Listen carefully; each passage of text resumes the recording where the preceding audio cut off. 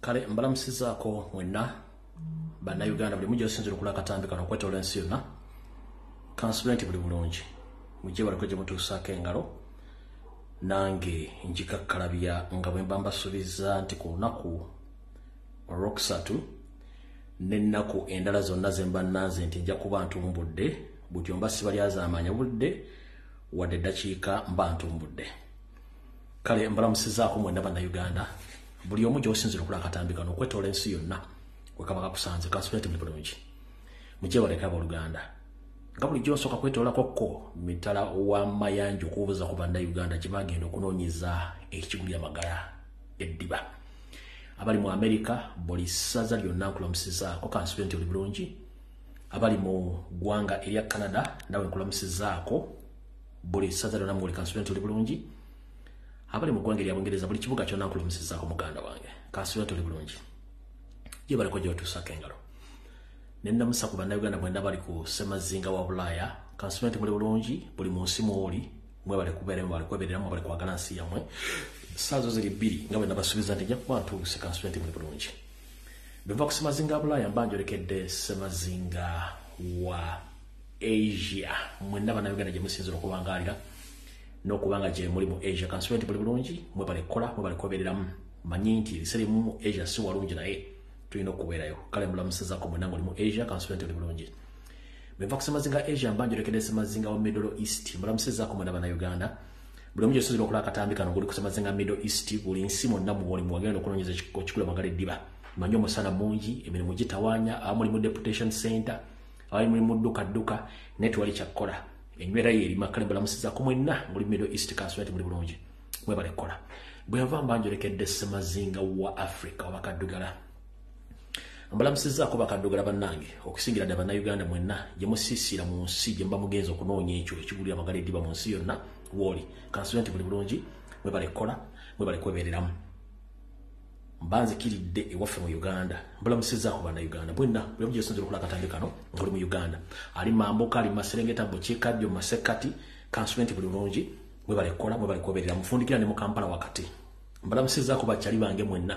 abavuzi ba boda abavuzi ba taxi abali mu butale abali mu saluuni abali mu taxi abaddeeka abali mu ziyafeesi abalamuzi mwenna mbalamusizaako ne buli muntu yenna gy'osinzira okuba ng'olaba abasomesa mwenna mbaagala nnyo kansulenti buli bulungi mba mmaze nno babuuzaako n'obbakoonako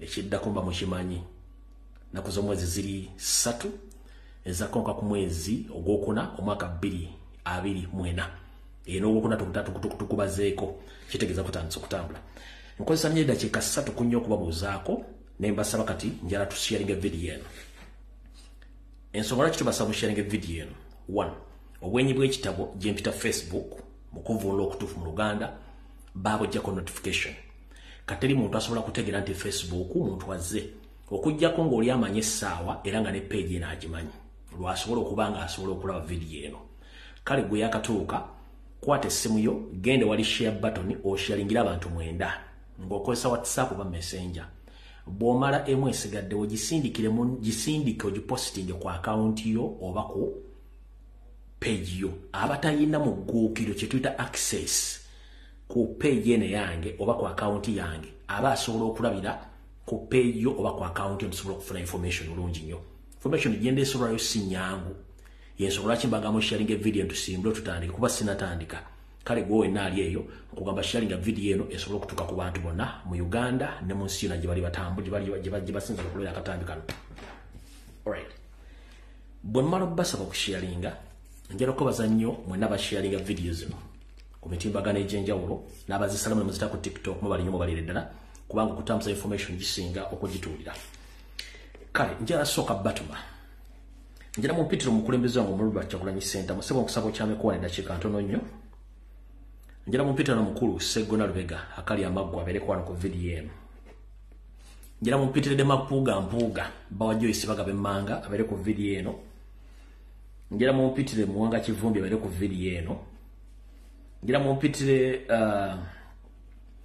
Nalongo Sologate Anita Amonge abeere ku vidiyo eno njala mumpitire Amumyuka omukulu Taiwan abeere ku vidiyo eno njala mumpitire abajaasi bonna abasavinga mu UPDF mu Uganda bonna mbeta ko video eno wonna mu detach mwe muli mu camp mwe muli mbeta ko video eno njira motagi ngire wano omukulu akulira semwaye omukulu James Birungi abere ku video eno na akulira isone eso abere ku video eno njara ko didigi Dere Drinking General abere ku video mu host Kanyarugaba abere ku video eno njagala kabazadde mwenna abali mu Uganda ne okusingira ddala abali mu Buganda region mwenna abazadde mbetaaga nja kwetaaga ko abafirisuuti abafere njala kwetaaga ko abasajja n'abakazi abave Masaka abazolwalero mu Bulange Mengo ogezaako okulaga nti Mpuuga wa mugaso nnyo ne mugezaako n'okulumba omuntu atabalinaako omutidde nnyo bakulu temufa tujja tambulira muleke bagikwatemu tugenda tambulira ffe tutuna kyakkola ya bali mu hackinga wifi ezo video za mu Facebook bali mu kwata mu kali ba hackinga wifi okutatenkanya network ne ekyo tetujja kirwako. Alright, ngira mupito na group akakulya mukulu no Ibrahim Tesasira abalumbye omulongo kato muganda wa iso mufumbira nabo beta ko video eno ngera mutagire seriti bahabura tabase mutano wa karekezi mukyalo wejene tekembabazi ne Abedi Wanika ne abere ku video eno tuko tusimbule kale njara mu sharing video eno kamaro kuisawo akarango kabaka mawe kamukukka then tuyoke tugende ku video eyatulese. Alright, kana kala ngenda kakuba mwezi guno gukka anaba tasobodde kufuna chance ebisigadde munange sagalo nenye nzo gwanga mbango koze okubolira kikyolina okukola ngowenna eyandiyagadde ogenda mu musomo guno oba ogenda ke Canada nga oyita mu semina eno kuba n'okufuna semina oba okufuna omuntu yena kuva invitation si kyangu naye njero koso mukisa guno ogende obuze ku mukyala ateeka semina eno ajja kuba kwanguiza ku bintu byagala. Semina bagita the third annual gender based violence ejjatandikana kuzomwezi 29 ogw'ekumi omwaka guno ekumekezebwa kuzomwezi lumu omwezi ogwa December 2024. Omulamwa omukulu ku semina eno gujja kuba gender based violence and intersectionality gwe mulamwa omukulu. Semina eno ejja kuba etegekeddwa mu ggwanga lya Canada. Ekifo agenda okutegekebwa oba omusomo guno ogenda okubeera gujja kubeera mu Toronto Airport Marriott Hotel. Ejja kubeera mu kifo kye bayita Toronto Marriott Hotel 901 Dixon Road Toronto on M9W 1J5. Ngoyagala okumanya ebisingawo ojja kubira omukyala Doreen Kajumba mukyala mwana Uganda Oluganda alumanyi Oluzungu alumanyi Oluswahili alumanyi n'ennimi endala zonna azimanyi. Ojja mufuna ku simu ye ey'omu ngalo eri kasalaba emu +1 647 nkiddamu eri +1 647 ezindako zibera 929 esembyayo 0340 kanjidde mu Luganda. Ngoyagala kufuna omukyalo nakunnyonnyole kubikwatagana ku semina eno ojja mufuna ku +1 647 929 0340 akunnyonnyole ebisingawo ku semina eno eyakalanke kuba kano kokka guno mwezi tukaggalewo tukole ebirala. Alright, kati kansubire nti video erikiriya njagala abantu basatu okumbulya nti sound erikiriya video erikiriya tugende mu maaso kubanze wano kati banzigyeko buli kimu sikiraba. Njagala abantu basatu muntegeeze nti video eri loud and clear tugende mu maaso. Bagezaako nnyo okukwata mu wifi yange. Njagala muntegeeze video eri loud and clear. Hamza Cheyune clear. Nachanzi Pauline video eri clear. Alright, kati katusimbule video lwalero mwe namanya kyomulimpa katutandike n'ekigulano gikyalero njagala kiweereza wasanya Kalukya Peter Mayiga Salonga Mulengejja. Salonga Mulengejja kansubira nti oli bulungi munnange gye waliko gy'otuusaako engalo yafutubbala ku Buganda Mengo munnange nno akalowoozo kalero nkakuwadde era okawulize bulungi gwe ne bafere banno abatudde Mengo kankakuweereze kajja kujja otuka bulungi nnyo. Omanyi bagamba nti mbulya gwoyita naye nkubuulire empisa ze abasajja abali Mengo bonna mukwekaza teri yabakwatira nsawo. Wasanya Kalukya Peter Mayiga otufuukidde akayinja mu ngatto olw'ensonga nti okulaga n'abasajja abafere nga muteekawo program ebitali mu mateeka nga mwagala nsimbi. Ennaku gye buvuddeko katonako ekitongole kiwooza ky'ensimbi kyavaayo ko ne kigenda tandika okuwooza ensimbi kwezi z'olosootoza mu Baganda Mengo n'ovaayo n'otandika okukaaba mbu ate revenue ensobedde tandise okuyingira emirimu gyange mukulu. Mu nsi zonna ezaakulaakulana kasita obanga osoloza ensimbi okuva mu bantu kitegeeza olina ziwera omusolo naye gwe bakwata ku jjute n'otandika okuwoloba kati n'akaloozo ka leero. Tukooya abantu abali emmenga batayagala kwogerako abeffere mu kaloozo ka leero mbuulira gw'oyita naye nkubuulira empisa ze. Okukutana abasajja ababbi era abaffere kubanga babakolera ekintu kye ngenda okunyonnyola Baakujirekawo mu kaloozo ka leero kiwulirize bulungi nnyo. Njala kunnyonnyola bannayuganda ne bannaabaganda mwena bali mu Buganda. Buli muntu adiringa ne Mayiga ng'oli Mmengo manya nti Obuganda obuliddemu olukwe. Omusajja ono atambuza programs ez'ekifere okufunako ensimbi nga y'omuntu. Ennaku zino batambuza ekiboozibuuzi kya siriimu nti bwe bali mu kulwanyisa bannyabo ne bassebo. Obufere muyinza okulooza nti obufere bagenda kufera buli kimu basobola okufereramu. Njala tegeeza wasanya kalo kya Lispita Mayiga leka okubuzaabuza bannayuganda. Siriimu kye kimu ku kirwadde ekitakyakolebwako na conference worldwide. Siriimu bwe bulwadde obutakyatta bantu kubanga bwafunira eddagala era ne ku TV z'ensionakero ly'essete kyaliyogera ku siriimu. Mwolw'okuba mwamanyira okubba ensimbi nga muteekawo emiramu egy'ekifuula nnenge ne mutandika okubba bannayuganda naddala Abaganda. Nkiddamu endwadde kati ezisinga obukyamu mu nsi yonna kuliko endwadde gye bayita ey'omusujja gw'ensiri malaria.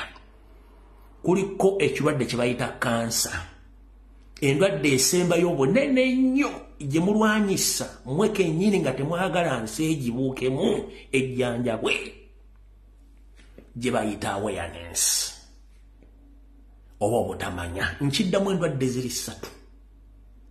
Kuliko malaria omusujja gw'ensiri, kuliko kansa n'endwadde endala mmwe gye mulwanyisa ereme kubeerawo oba bantu kugivaamu gye bayita awareness obutamanya. Ffe ekyatuleeta ku social media kuno okuzuukusa bannayuganda kubategeeza ensi bw'etambula mmwe mubazza mu katooli okubanyiga baleme kumanya kati kyekirwadde kisinga. Naye siriimu takyali mawulire kuba temukolerako na conference tebakyamwogerako mu nsiira kubanga already alina eddagala limuweeza era abantu babeera ne siriimu okuva mu myaka gyonna. Ne mu parliament okumanya bakimanyi nti siriimu takyali mawulire genda mu kantini za parliament kezibe toilet mulimu obupiira bugali empitawa. Kati goboddawo kubuzaabuza abantu nga bafera ssente mugenda kudduka kuba siriimu. Ekyo ekiboozi kyammwe eky'obufere mukirekeraawo. Tukooye abasajja bafera bali Emmengo. Y'ensonga lwaki olwanirawo okufa kubanga gweyagala ssente okole bizinensi zo kubanga omanyi nti Abaganda abasinga obungi bwe bafu. Naye ssebo njala kutegeeza ebirwadde biri 3. Kuliko malaria, kuliko kansa n'awareness oba kye bayita obutamanya. Kati mmwe bannayuganda mwali mbatadde mu butamanya nga nawe kennyini wali tomanyi kwe kutandika okubuzaabuza abantu. Mukulu mu kaloozo ka leero mulekerawo okufera abantu. Temukyalina kye mugamba bantu Mmengo mutuviire. Awo nvuddewo kati.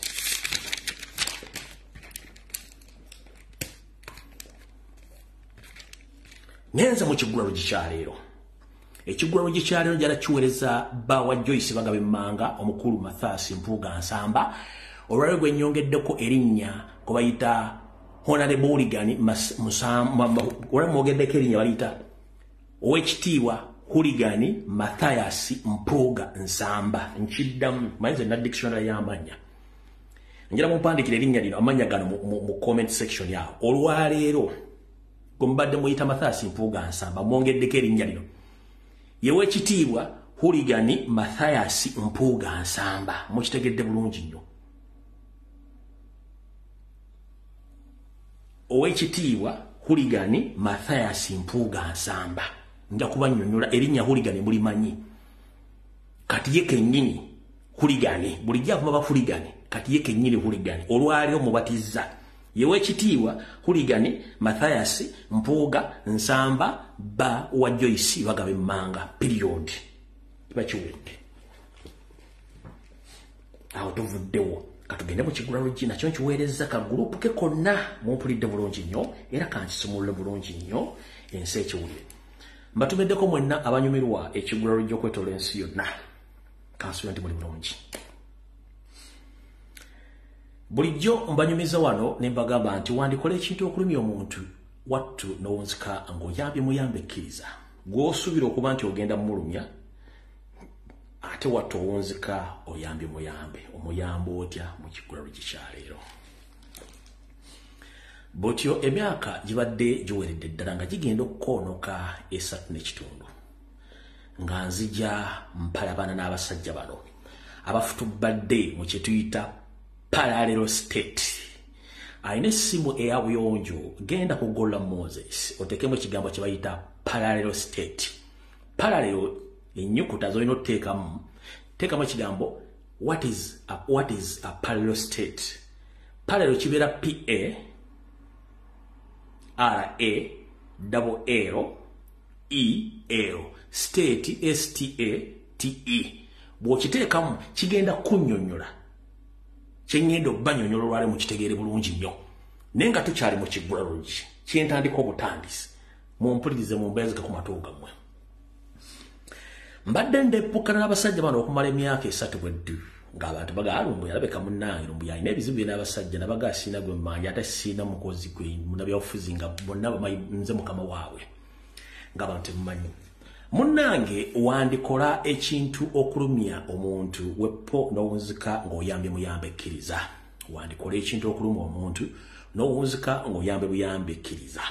Mu kiggulalo kikyaleero ngenda bawa ekifaananyi ekituufu mabaga nti ekifaananyi kyassa ensekere kyagissa kitya. Oyinza okuba nga olina omutumu gw'enviiri naye ebiseera ebisinga ensekere eyagala nnyo wano mu kiwala ate wano okwetibwonya muno ejje lume ku lusuzu. Kati mu kino ekifaananyi kyeyagala okufuna w'ogikwata n'ogirabeka kati na kino bwe kifaananyi bwe kityo. Kati mumpulirize mu kiggulalo kikyaleero. Oyinza okwekwekera emyaka mingi nnyo nga bwe nabagamba nti ebyomunju tebitottolwa, byokola mu nzikiza wattu biviirayo mu musana, ensi neyeerolera. Era ekyokulabirako ekyamangu kiri wakati w'omusajja n'omukazi w'abafumbo basi bafumbo ekibalaga nti babadde n'enkolagana era nga balina ekyama kye batta, kwe kuba nti mwakikolera mu nzikiza nga muli babiri, naye ate ne wayitawo emyezi 2-3 omukazi n'alagaliza nti afunye olubuto era buli abatumiraga nti ekikolwa ekyo kyaliwo. Mumpulira bulungi nnyo. Kabeere musajja mufumbo n'omukazi omufumbo, kabeere girlfriend na boyfriend oba omuntu yenna nga mufunyemu enkwatagana. Ekiraga enkwatagana yammwe obulungi zati zivaamu lwe lubuto. Mubeera abiri mu kisenga teri yabaga nti tujja kola livayo mu sseno lukola ki luvaayo. Kati ladies and gentlemen, emyaka 3.5 mbadde engulubana Mathaasi, mbadde engulubana w'ekitiibwa Kuligani Mathaasi Mpuuga Nsamba Bwa Joyce baagala emmanga ng'ensi erowooza ndi mulalu naye munnange results zaavuddeyo lubuto ne luvaayo ensi nega musajja ali lubuto. Ekyo si kyekikulu, ekikulu kyekirwa. Munnange lwali tulibusa ow'ekitiibwa Lupe Ompia omukulu Joel Ssenyonyi nga munnange yeeteeka mu ddene agenda mu bulango bwaffe Emmengo okusinkana abakungu baayo omuli n'omufuto bbaza omukulu wa Ssaanyakalu Charles Peter Mayiga Ssaalonga Mulengejja okuba nga agula emijoozi egy'okuddukiramu ku mazaalibwa ga Ssaabasajja Kabaka. Munnaye musajja mukulu Joel Ssenyonyi yagenze naawo bonna abakkiririza mu nkyukakyuka abatuufu abaddala nkiddamu yagenze naawo abatuufu abaddala bamukkiririzaamu. Bulijjo mbagamba nti omusajja wa NRM batulemeddeko nga mulooza nsaaga abafu olwavuddeyo bulungi bwe bati. Wayiseewo enfunda ennaku 2 ne mbagamba olunaku lw'enkya ow'ekitiibwa Kuligani Mathaasi Mpuuga Nsamba agenda kuwerekerako Naalongo Sologate Anita Amongi n'akabinja kaabwe bajje Mmengo beevumba akafubo. Ate munnange lwali teruliyawo nga terutuukiridde naye weewuunye eyayita ow'enkyukakyuka teyajja nabali ab'enkyukakyuka yasitukidde mu kibiina kya NRM mwe yazze era buli mwanjula buli kimu kibulimu n'akabinja kabe konna ke tumaze ebbanga nga nkoogerako nti ono munyampi n'oli munyampi nga beenaanise mu busuuti emitega nswera nga tebaswala beekazanga abasazi b'ebyayi ku kkubo. Omanyi abasajja abo bazibu nnyo naye kyatuukiridde bulungi nnyo ne bajjira mu suuti ennungi eya National Labourers Movement era nga mukyo National Labourers Movement ngera ekulembeddwamu n'ababbi n'abafere Naalongo Sologate Anita Amongi. era ne beyanjula bulungi nga ba NRM nenga aboludde oluvuganya abatuufu bo baaliyo ennaku bbiri emabega bano abakulu tebaaliyo mukitegedde bulungi nnyo kiki ekikulagira mu kiggwalugi kino ekyalo kikulaga nti wandikola ekintu okulumya omuntu n'owunzika ng'oyambuyambikkiriza otya de Mpuuga ow'ekitiibwa Hooligan Mathias Mpuuga asamba bwe bamujja mu yafeesi y'obwalopo yanyiiga n'atuggubana n'azimbagala nga ssekkoko emaamira n'agamba kati kambalagireko bwereere nadda mu NRM bulungi nnyo kumbe sitaani amusindiikiriza agende watufu gy'alina okugenda teyajja okwagala okulumya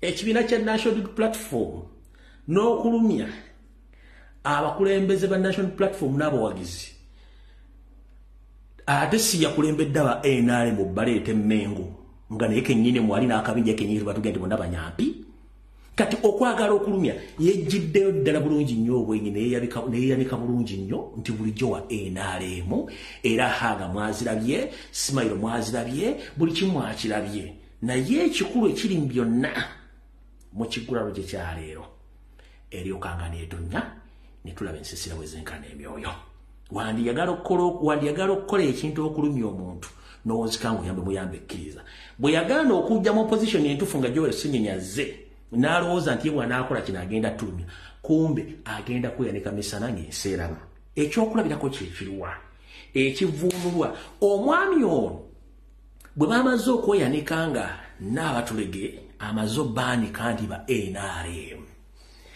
batudde mu miti baga nti tweyiye amanda mu mbugo tukoze tutya okujjawo ekintu kino de Mpuuga ow'ekitiibwa Hooligan Mathias Mpuuga kwe kutaayaya n'anoonya buli wamu wagenda okujja abantu abatonotono bajje enkeero lwaleero bateekewo ekintu ekyefaanaaganyiriza nti abantu b'emukungwe nabo mu constituency y'ono munne omulala Seggona mbu nabo bazze kugula t-shirt za misinde okubikkiriza kiri nabagamba nti omusazi w'ebyayi ku kkubo bw'omukanga ebiseera ebisinga tayinza kubikka byayi byabasaze kati bano bafuye okulaba nga babikka ku byayi byabasaze obuye nga bali bamaze tusalira ddala basamaso egganga walisalidde ebyayi beeyambudde kati ekyabaleese wano babadde babika ku kiri ekyeba exposinze nti olwedde nti ensi yategedde nti wa NRM mukyalina ekimubuuza kyembagambye nti wandikola ekintu okwagala okulumya omuntu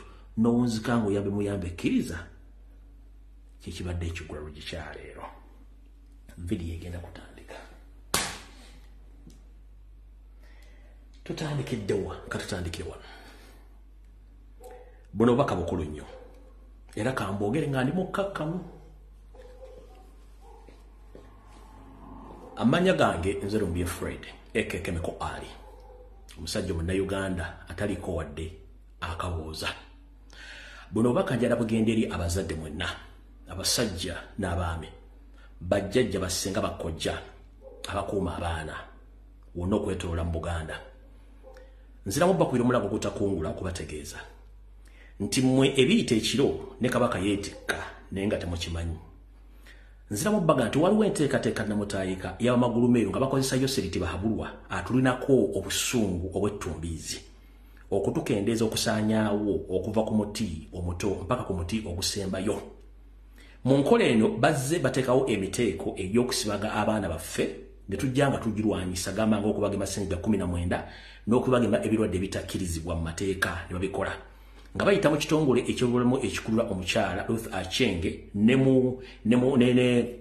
n'omukyala gubayita mukyala wali awera naye ali mu family ya Museveni nga bateekawo nteekawo y'okugema abaana naye njala bategeeza baganda bange okugema okugenda mu maaso mu Uganda kumenya amateeka kubaga nti bagema omusujja gw'enkago gwe bayita yellow fever bakukikola mu mmenyi mu amateeka bali mu kuba baana butwa okusinziira ku soosezi zange bangambye bategeeze mwenna abazadde tokkiriza mwana wo kusibagibwa na mpiso oba na ddagala eryo kubanga mujjukira lwana abasajja bano mu kiseera we baakubiranga okusibaga abantu mu ssenyiga 19 basibaga abaana b'abantu n'abantu abasinga obungi baafa okutuusa lwe nakirwa nakyo n'ekikuba wansi n'ekimegga butyo kigenda mu maaso okugema abaana bammwe basindika emmotoka eza state eza seemwayi n'eza iso okugenda okuraidinga amasomero nga bakwata abaana bamwe nga babagema ku kifuba. Buno bakuba butwa bwennyini nkuge baagala kendeeza namba ya Muganda kati gwe Omuganda naawe atali Muganda ng'osisira mu Buganda eno message yo. Gendo jjo omwana wo ku ssomero nga tebannatuuka ku ssomero kugema mwana wo nkiddamu. Gendo jjeyo omwana wo nga tebannamugema. Oba ali mu kisulo oba ali mudde. Okuzaala omwana oyo si kyangu. Abasajja mu spendinga ssente mu kwana abakazi. Abasajja mumala amaanyi nga mwefulukuta okufunisa abakazi embuto. Mumala ensimbi okuza abaana abo. Bwe kiri ne kubakyala. Mwetika embuto ne mukuza abaana nga gavumenti bayambyeko omuntu aveeri atya n'atandika okwerijjira ku mwana wo atandika omusibaga ate bw'anaalwala tagenda kuyambako nga kyamukubye butwa. Maama taata senga kojja Muganda ekugamba tokkiriza mwana wo musibaga eno nteekateeka namutayiika lwakuba nti babafulumizzaako mu maapu ng'eraga nti bagenda kugema eggwanga lyo n'ekigendera kyakugema abantu bali mu Buganda. Kendeeza ennamba y'abaana Abaganda. Kiikyo mumula disitulikiti nnyingi ze baataddeko ne tageti yaabwe ya Buganda kati gwali eyo ng'olina omwana wo mujje ku ssomero mujje mu kisulo. Ye lwaki tagemesa baana be? Lwaki tebagemesa baana baabwe? Kubanga bakime kye bakola kikyamu. Nkugambye Muganda wange ali eyo tokkiriza mwana wo mugema kubanga babagema bikyamu babagema butwa. Kino nkijja mu sosi zange zirirayebu babagema butwa. Kati ebiddako gwono omanya kubaana basobodde okuba kuba nasomesa ekyenjagala kye bayita awareness nkusomesa abantu beebereremu. Abaana basobodde okuba nga batambula kyalo ku kyalo gye basangidde ka video akagenze viral ke mwalabyeko wano kabazanyireko zino ze motoka eziwamba abaana baffe abankyukakyuka kati ze ziri mu kutambuza abasajja abatujju abeeyita abasawo abakuba abaana empiso. Ayo drone abantu abajijjiddemu bambadde obutawu bwa orange number plate yeeyo bambadde obutawu bwa orange bambadde obutawu bwa orange bajja bagamba abantu okwegemesa naye nze information gye baŋŋambye omusawo aŋŋambye n'aŋŋamba tokkiriza bantu kwegemesa aŋŋambye tokkiriza bantu kwegemesa bategetinze nnyo ghetto n'agamba bategetinze nnyo ghetto ku myaka 27 myaka 28 batta okuva ku mwana w'omwaka ogw'ogumu eddagala lye baleese nkiddamu eddagala lye baleese ddagala litta abaana abato litta abantu abakulu litta like somehow okiraba litta buli kimu okiraba litta buli kimu adda ntunuulidde ne mujjako kamera w'emmotoka avuga drone okiraba litta abaana abato eddagala lino temukkiriza kwegemesa bambadde obutawu bwa orange omusawo akiŋŋambye n'aŋŋamba nti tokkiriza abantu b'okwegemesa eddagala ery'okwegemesa litta n'aŋŋamba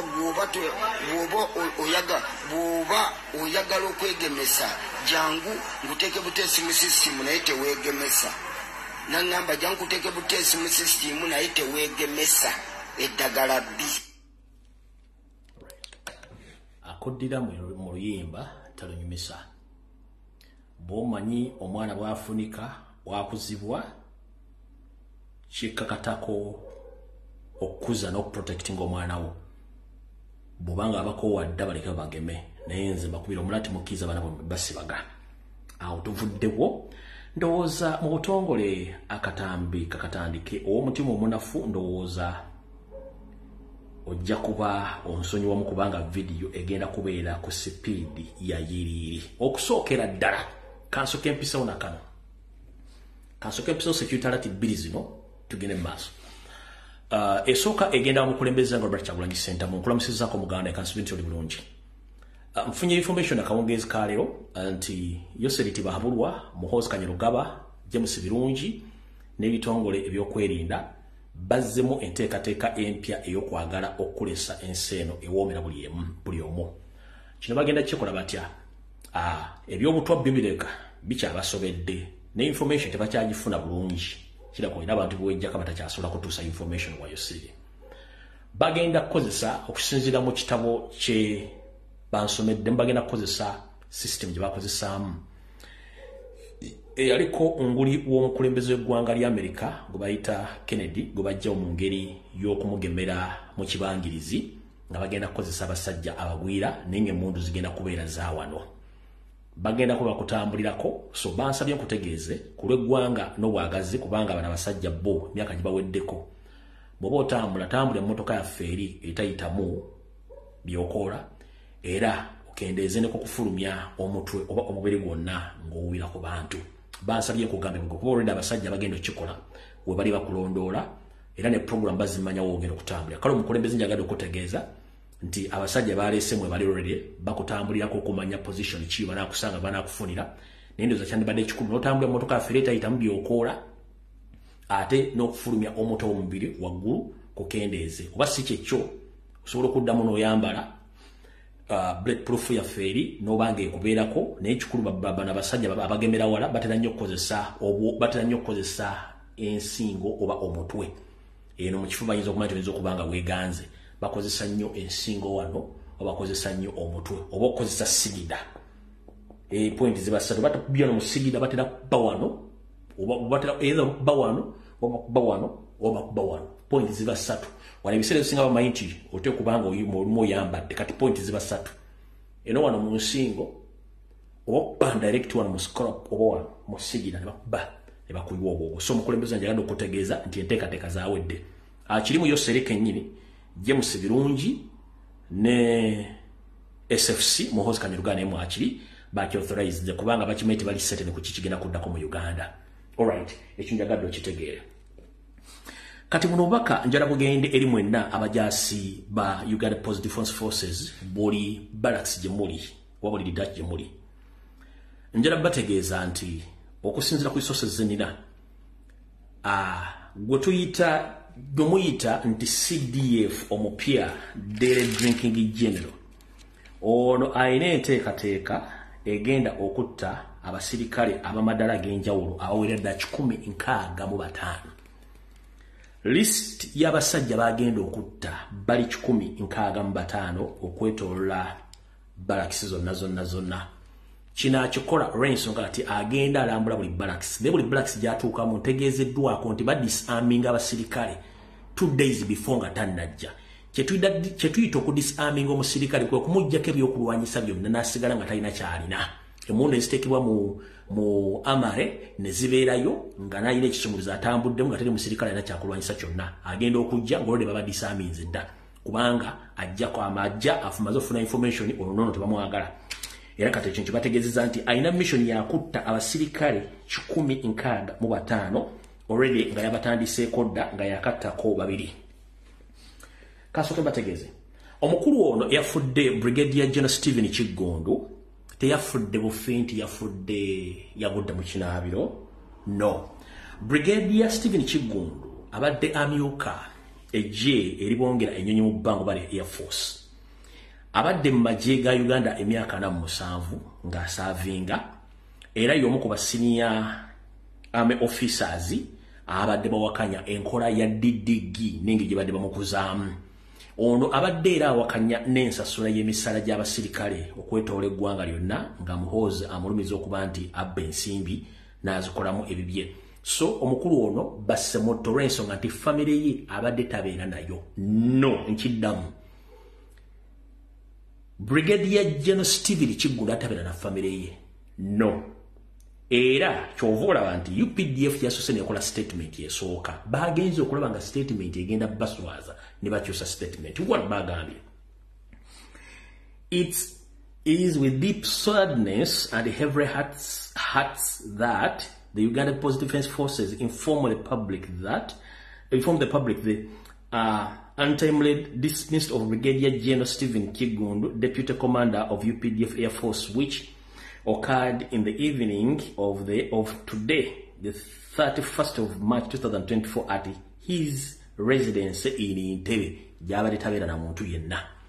Bagenzo okulaba nga tikimachi ng'olw'ensonga omwami ono baatuze mutuge diddigi ya mutuze era nga kigambwa nti emikolo gyonna yagimukoleddeko mu bitundu by'ekkolo okusamiti gyi waggulu gyatera okutugira abantu be eno baleeseyo muleete bagenza okulaba nga kigenda balya kye baakoze okimanyi kwe kugamba nti ate omukulu amasanyalaze gamukubidde mu kinaabiro ng'anaaba. Nkiddamu kwe kukyusa statement later ne bagamba nti omukulu amasanyalaze gamukubidde mu kinaabiro ng'anaaba. Ekyo kikyamu, tebamukubise, amasanyalaze sige gamukubye. Gayi yafudde bamusebusi ng'amaze okukola ki? Bamaze okumuexecutinga eyo mission Didigi kenyini yagibaddemu, oyo n'amugyawo n'amuwona. Mutegedde bulungi nnyo aba UPDF mwenna. Kati the same olunaku 2 days back era Nakasongola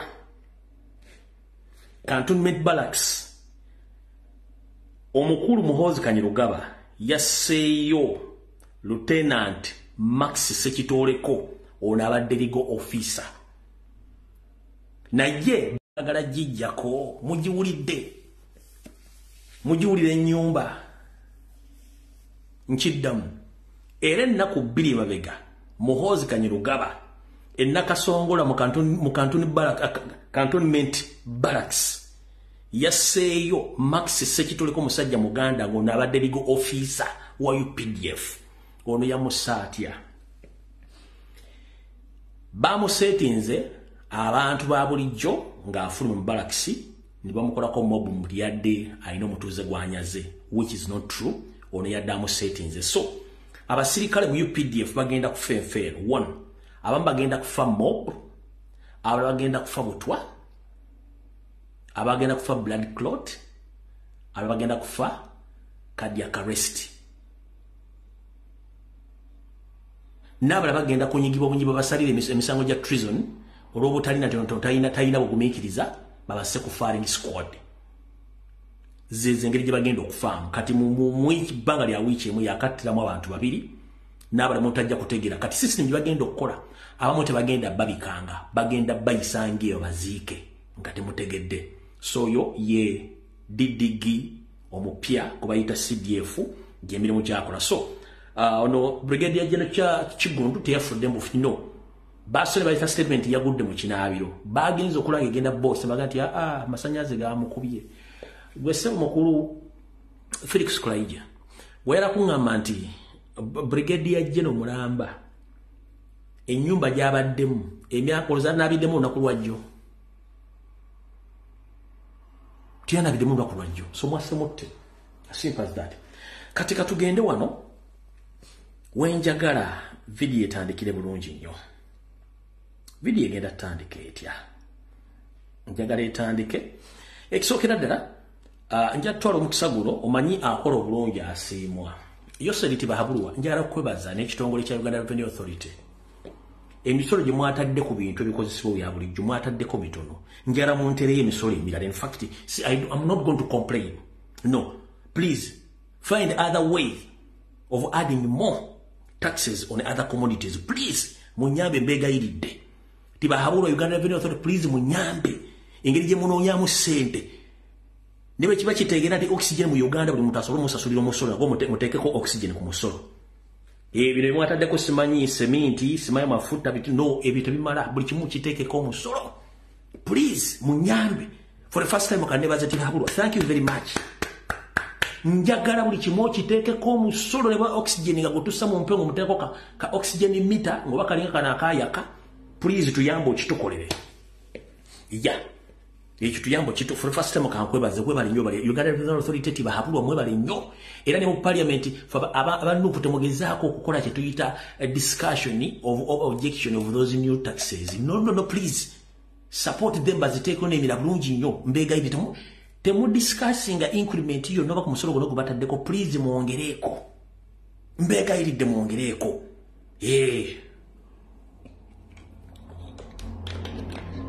Kabere sabuni muteeke ku mitwalo 10 no problem.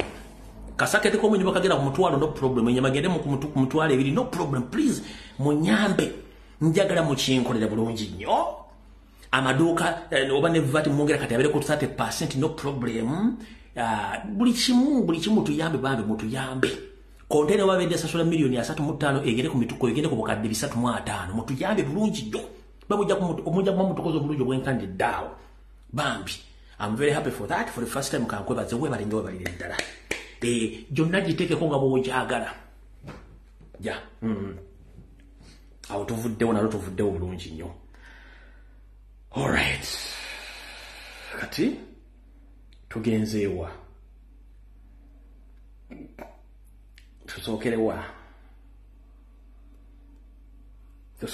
wa Mpuuga de Mapuuga. Okay, kuko mwagala bwe tusookerewa wa Mpuuga de Mapuuga. Okusookera ddala anjala kusooka okwebaza nnyo mukulu Kato Waiswa omulongo wa muganda affe Waiswa Mufumbira. Njala okubaza nnyo ng'omusajja omuyigirize webale kubeera musajja mukkakkamu, ensonga n'ozikwata bulungi nnyo, zino enkwezenge ne n'oziswaza. Abalabeka video kano kagenze viral. Mpuuga de Mapuuga yakozesezza abasajja be okuva e Masaka bengedde baako information ayina bombalabule.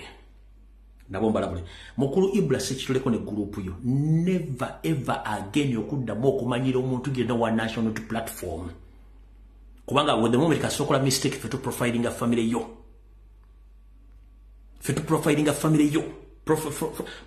Profile ya family namba nagifunye ddange era exposing on social media tukusibule video bulungi. Abasajja bano bwe bamaze okoyambula nti kati ba NRM ne bataddewo ekikolokolo kibadde Mmengo olwaliro gye basangidde muganda Waiswa Mufumbira ne baagala omutuusaako ne baagala omukuba olwaliro ne badde video.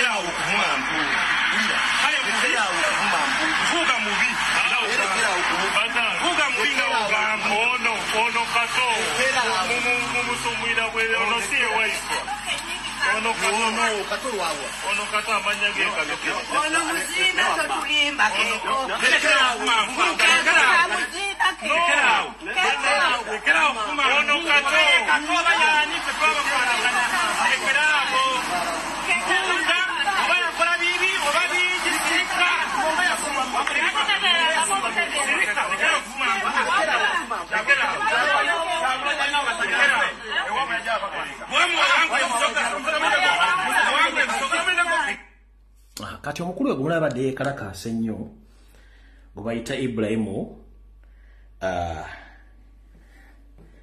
Muteesaasira. Mukulu oyo abeera Masaka eyo gyabadde yeekaalisiza ng'ayagala okutuusa obulabe ku muganda wa kaki muganda wa Waiswa mbwavuba naye njala bagamba nti amazima galuma. Bano bonna ekibatawaanya mazima. Okuva lwaga omusajja oyo nti ssente wazifuna mu bukyamu tayogeranga ku nsimbi.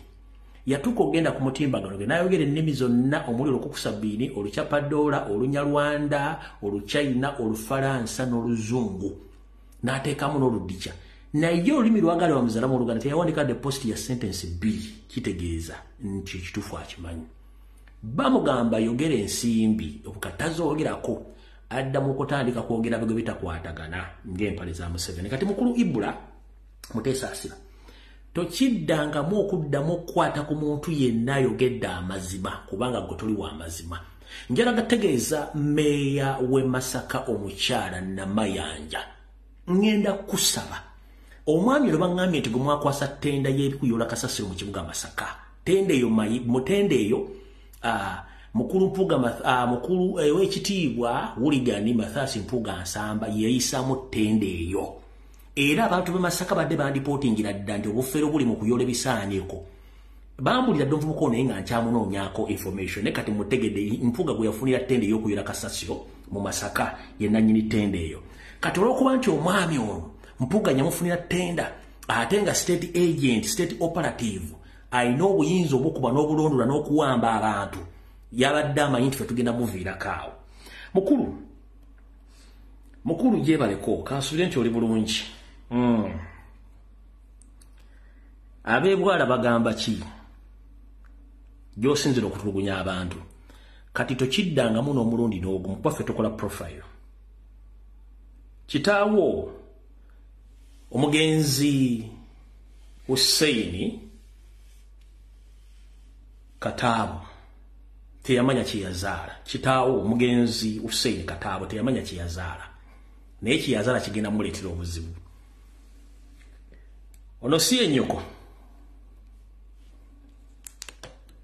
Oyo si ye nnyoko.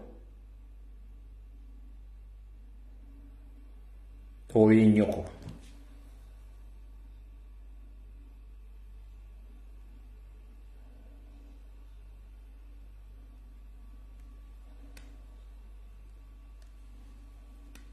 Oyo si ye mwannyoko.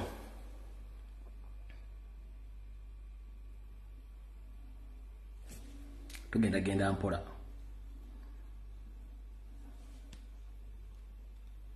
Oyo si ye muwalawo. Oyo si ye muwalawo. Tugenda mpola.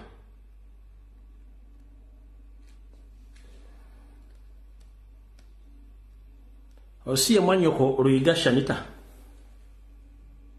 Oyo si ye mwannyoko Luyiga Shanita. Si oyo. Genda mpola.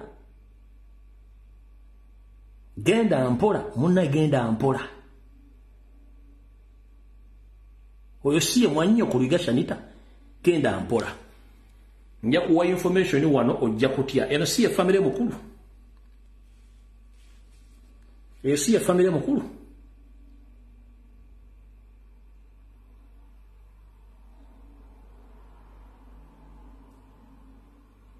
Oyo si ye family yo. Genda mpola. Manyi mujja ne mukola ebintu nga temanyi abantu basobola bategeera. Neffe twabagamba we mutuukira okujjo ffe tujja bategeera bulungi. Oyo si ye mwannyoko.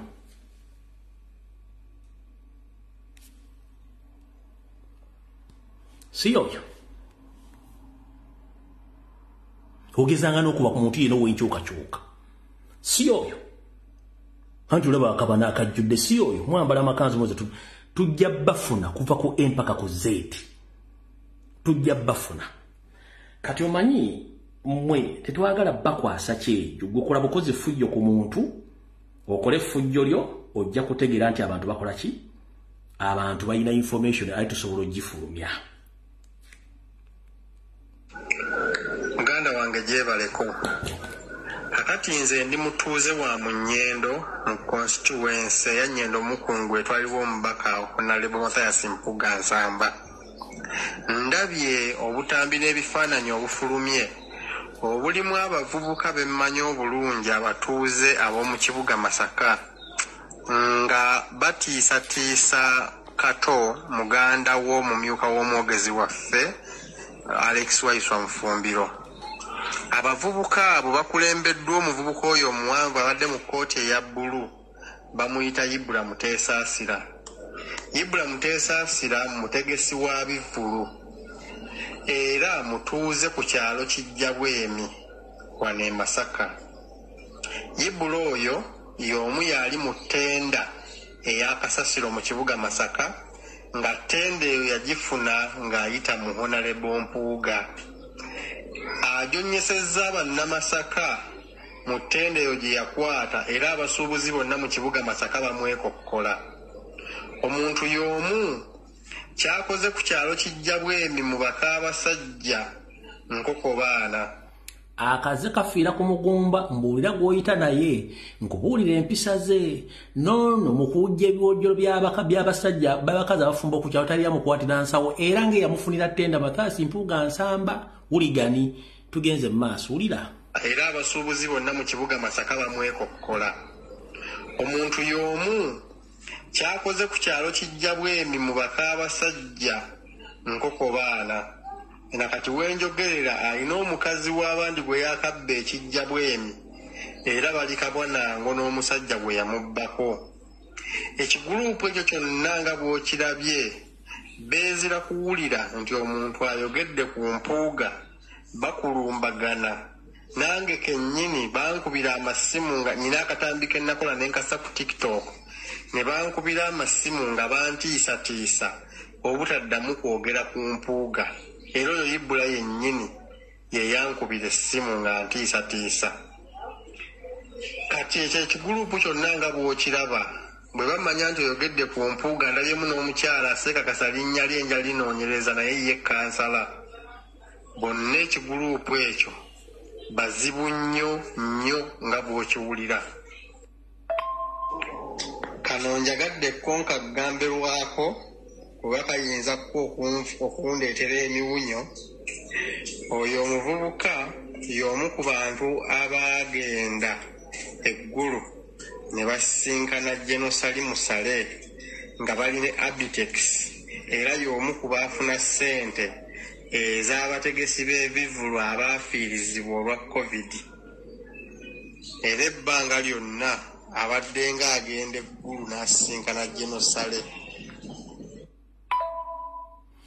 Kati abaagala essimu z'abakulu kuno okuli simanyi Seppirio simanyi Mukasa neyono Ibra Mukasa Muteesa Asira zizino wano wammanga. Soko wandike ya Ibra Mukasa.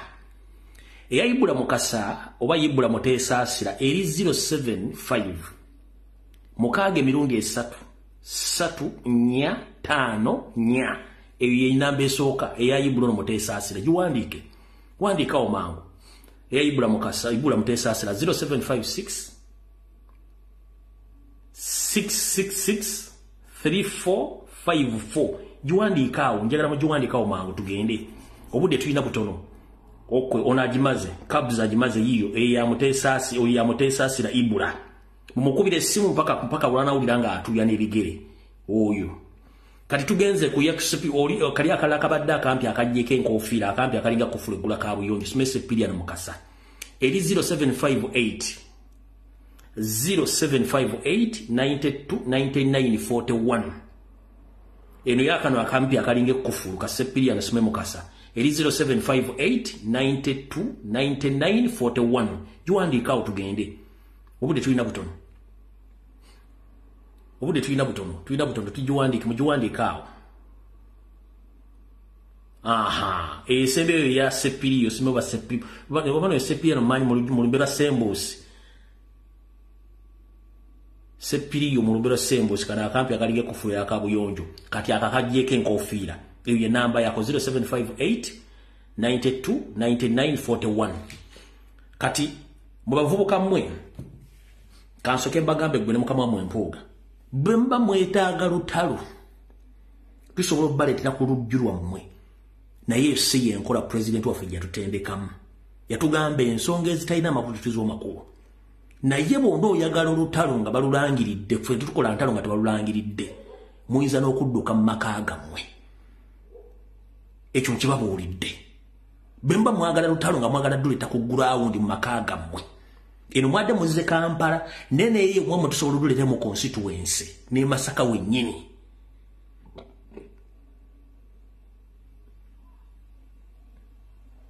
Chengendo bagamba era ndowooza mulaba omwami ono abantu badiringa nabo mubalaba bebo bebadiringa nabo ne bwolaba amagulu oyinza tegamutuusa mu December lengera agamba nti agenda okuba abantu amagulu tegamutuusa na mu December lengera amagulu oba kategano gatunudde kino kitunudde oba kano okugulu kutunudde yagamba agenda kuba abantu no magulu tegamutuusa na mwaka gujja neyama ayina akabuto kamulinga entomu ya Kasasiro mukulu Masaka lya basawo bantu batobagana bakuwa kumpekeza diwami ne basoka bakudiwaminga bwe bakuwa tenda za Kasasiro ze Masaka Kasasiro wali amuli story Mpuuga bwe yakuwa tenda za Kasasiro we Masaka Kasasiro wali amuli story kubanga oluto lukulinga entomu ya Kasasiro yennyini gwoyola daba akabuto ozaaladde mukulu Nsangi Ibura Muteesa Asira Nsangi ozaaladde oba gwe wali Nsangi nga tetumanyi bujjo tunoonya Nsangi mu katabo k'engero nga tetumanyi ani yali Nsangi amagulu gakulinga emitego gy'enkwale ate omusajja ennaku zino mungi nnyo enkwale tezikyalabika sime gundi mwe awo katuve wamma tugende kubanga gwe siina budde bwo kati kati mukano ka video mugenda kulaba bakazi awo bennyini kuba video ze sina kyennancamula bulungi nnyo kano ka video mumuli abakazi bano abadde beekyanga abakazi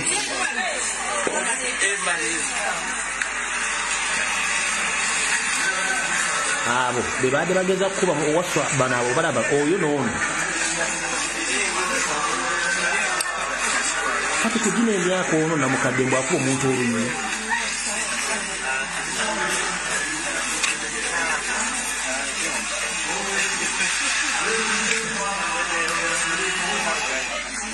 kati bebo nno munnange ade bagezaako okukola effujjo ebifaananyi ebisinga obungi mwabirate tulina budde bwe tugenda bateekako katugende mu maaso kati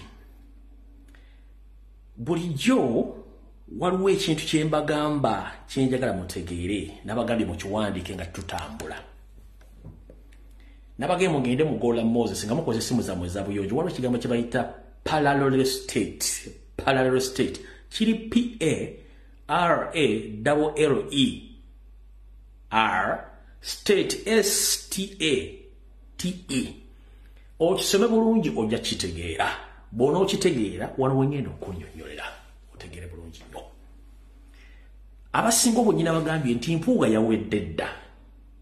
yawedde dda n'akabinja ke. The only obstacle we have in Uganda is called Wasanya Kalori Charles Peter Mayiga Salonga Mulengejja afutubadde Mengo nemwe temwamanya. Reason being obutamanya si musango ne temwamanya. Salonga Mulengejja Yoseri yamuyambako n'amukolera kye tuyita parallel state alina ensi ye gy'afuga. Mu kino they agreed tontambalanga nange sikutambaala. Yensonga lwaki nti ono ali mu Buganda n'akabinja k'abanne abafere nga teri MP ali mu Buganda ayogera ku nsonga zikwatagana ku bantu ba Buganda. They agreed mu parallel state Museveni ye kabbe kate kawambe kati mu creatinga parallel state yeno Museveni gye yakuliyetingira Mayiga yamugamba nti na obstacle emu ya moteri. Museveni ayambako Mayiga ne bakwata Ssaabasajja Kabaka ne bamuteeka under house arrest. Bali baagala na mujjawo. Nobody knew apart from me. Ekyo bayita parallel state. Ono baamukwasa ofuga ekitundu kye n'abakiri bonna nga abakontrolinga. Kye bayita parallel state. Nga basobola okukola emivuyo nga teboogedde ku kintu kyonna kya Museveni kyakolako. Museveni ga mwe mukole mwagala okukola as long as temwogera ku parliament yange, temwogera ku buli bwanguzi, temwogera ku kibbattaka, temwogera ku ssente zibbibwa, temwogera ku kikyonna. Nga bo Museveni akola ebibye n'abali mu Mengo mu Buganda bakola ebyabwe nga teryayogera. Mwena mbadde temukirabangako nga temukimanyi. So we are under or we are ruled under a divided nation or state. Ngeno emengo waliwo gobatekangawo bamutekawo kati ng'alinganga tumuyite tutya governor mu parallel state gye baakuliyetinga kati the owner of the state eya Buganda yali Kabaka ne bamujja muteeka under house arrest ne bamuseizing. Kabaka was seized. Mayiga n'atekinga control. Ekyumbadde temukimanyi kyobala ngati bado tuba tumaze ono Mpuuga katulina kuddako Mayiga okusevinga Kabaka okusevinga Uganda n'Obuganda. Kyovola okuva Katikkiro yasembayo okufuga dali muliko lwavaawo ne bakuliyetinga parallel state.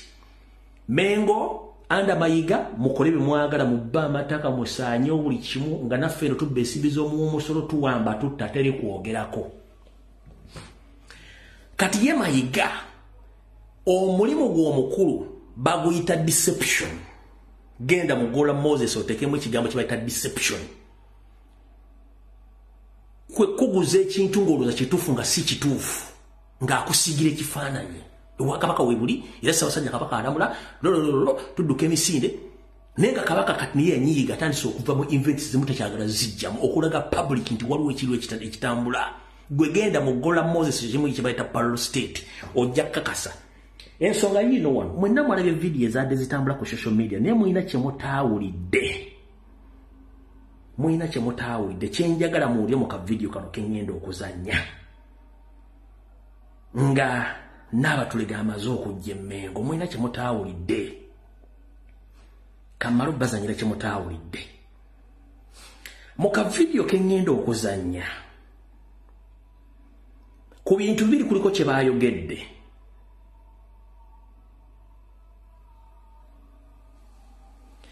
Either badde balumba Kyagulanyi obadde bajerega Ssaabasajja Kabaka ku bintu bibiri. Kubanga microphone y'omuntu eyakuteeka video kano teyapiikinze sound bulungi. Nene ekintu kye njagala muwulire wakati awo. Bano abasatu baasekedde kubanga tosobola kumanya yogera ku kigambo kabaka noseka amaje mulukufu. That means either babadde balina ekigambo kibogera nga kijerega Ssaabasajja Kabaka nti we took over the kingdom katoyine yita kabaka ali luddawa, oba babadde bajerega Kyagulanyi nga baga nti bole yito mbanda wa kabaka ne kibasessa. Kyembagambye we are under parallel state. Mwete mwala ebintu bino byonna ninze nabadde mbyetegereza. Kanda obakekano eno kali kadde kaddakiika ntono nnyo njagala kabalaga wano kuba basinga obungi temwakategedde. Okay, kaakano njagala mukawulirize bulungi kamaleyo volume mugenda kulyamu ekigambo kibayogedde kabaka ne batumbuka ne baseka. Obakeekano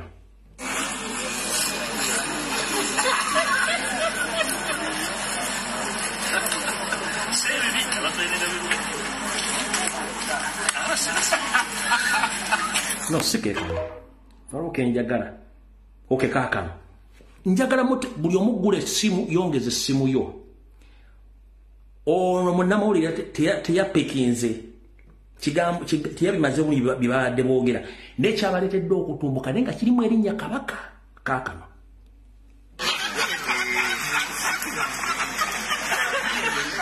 lindako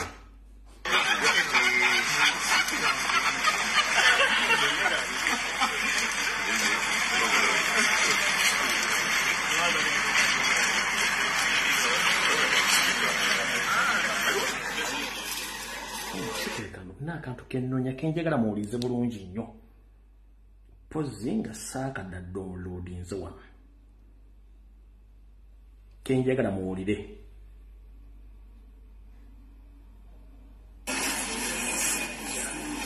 Wait a minute. Mulinde katono. Njagala kenjagala kisinda kafuna kenna downloadinze wano.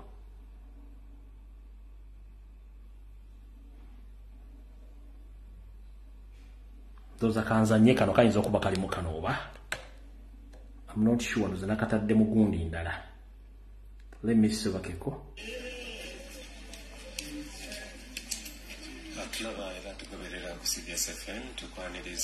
Mumpe mu dakiika emu.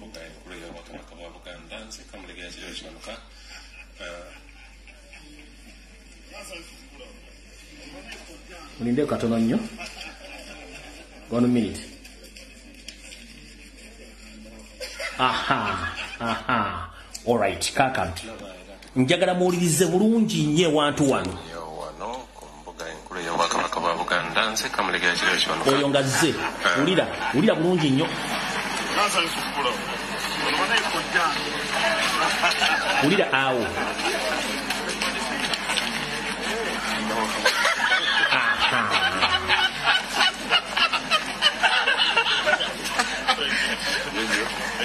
Akenjagala kokka mukateeko ka attention.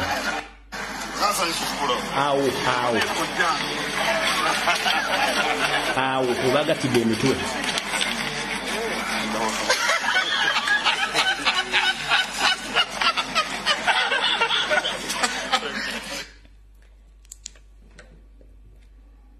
Abasinga obungi mwalaba vidiyo zino naye temwasobodde kopi. Omanya bagamba nti nze ndi wandali bwe ntunula ku lutindo ndulamu leni zinnya kati leni ensemba yeno nze gye mpita kuba lwe lutindo lutuufu. Kati abasinga obungi mwalaba vidiyo zino naye temwapekinze mu kantu ako. Baagasse emitwe abantu 3 okuli Mpuuga, Mayiga ne Tayebwa. Statement baagiyisizza ono ow'amawulire teyapekinze ne mwabaddemu ekigambo kabaka. Nenga mulimu oba either badde bajerega Kyagulanyi oba okujerega kabaka yennyini kubanga bano olange engeri gye badde basanyusemu nga kinga ti we already took over the kingdom. Nenga either badde bagamubanda wa kabaka nga bamujerega nga bajerega Kyagulanyi oba okujerega kabaka yennyini indirect ne kibadde okutumbuka okuseka. So kyembagende mwegendereze nnyo nga muwatchinga video zino kuba abantu bano ebintu bakola babimanyi bulungi nnyo. Awo ndoza mutegedde bulungi nnyo.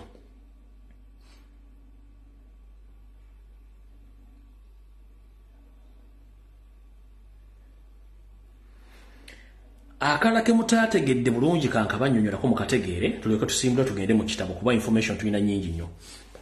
Omukyalo ono bwe yabadde ng'ayogera jjo yagambye we shall continue supporting Buganda because we are NRM. We don't care how much we spend. We don't care who's going to edit to fire agenda okubala agenda kukola ki. For us, we are here to support. Naye kamalo kabazanyira mbawe ebyange. Uliya bwe yayogedde. And for us, we are going to support unconditionally. Those who want to talk can go and talk. Those who want to audit whatever we give out, that is their business. We are going to support you unconditionally for the good of this government, Uganda, of our party, for the good. Video bagezaako nnyo gikwatamu kankaddemu kawulire. And for us, we are going to support unconditionally. Those who want to talk can go and talk. Those who want to audit whatever we give out, that is their business. We are going to support you unconditionally for the good of this government, Uganda. And you know, for us, we all know, we all have where we come from. We come from NRM. I come from NRM. We come from NRM. And whatever we do for the good of our party, for the good. Nzamulidde bulungi nnyo. Omukyala gwe bayita Anita Amongi, Speaker of Parliament, ng'ayogera kubanga bamulese bonna ba NRM. Kati kangatteko nakana aka Museveni kennyini ng'ayogera ebigambo bino. Wulira. And this is what we have told these traditional leaders. In the CA, they brought all those. Federo, I don't know what. We said no. Yes, you can come back as traditional leaders, but no powers of administration, no powers of legislation, no powers of taxation. This is what NRM told those people. But all right. So, wano wenyingiriramu okubanyonyera mu kitegere kintu tekisokera ddala. Buganda yagibwako okusoloza emisolo. Kitegeeza teyingiza nsimbi. Buganda yagibwako okweyingiza mu kulonda abakulembeze n'okwenyigira mu byobufuzi. Uganda oba Buganda yagibwako n'ebintu byayo. Kati eno yendowooza yange ku nsonga ekisokera ddala. Mukulu Charles Peter Mayiga Salonga mulengejja wasaanya n'abakutembeeta mu parallel state Museveni gye yakucreating. I'm here to inform you. Buganda ye yasooka Uganda okubeerawo era Buganda erina buli kimu ekyetaagiso gifulensi.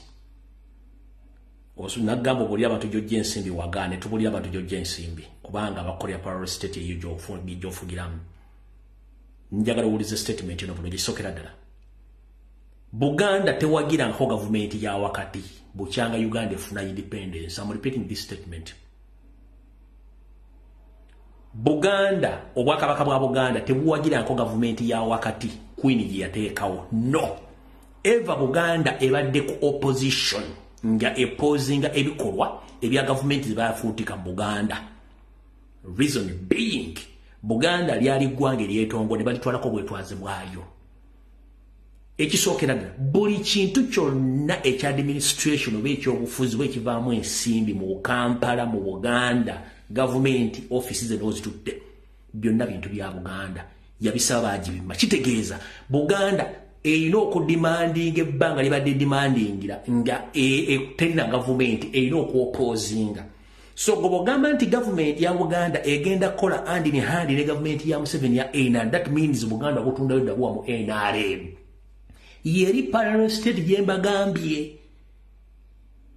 Kubanga Buganda ever kuva lutwafuna independence tebanga komuna mukwano na government ya wakati kubanga bagijjako ebyayo. Gwosobola kunga nti omuntu yakujjako ebintu byosobola okukolagana naye. Omuntu yakunyagako ebintu byosobola okukolagana naye tosobola kukolagana naye nokubeera nga omuopposinga akuwa ebintu bye. So this message go direct to Madam Anita Amongi. Madam Speaker, thank you very much for your kind words, which you uttered when you visited Bulange Mmengo. But I'm here to inform you. Buganda was there before you, and it will after you. You came bragging around that you will work in hand and supporting Buganda. Buganda doesn't need support. Buganda owns billions of money from the central government. I'm repeating this statement. Buganda owns government billions of money because 99% of the properties which are used by the central government belongs to Uganda Kingdom, including where the parliament is right now, including the two state houses, the Entebbe and Nakasero, the big universities, all courts of justice, big schools in Kampala. What does your government have?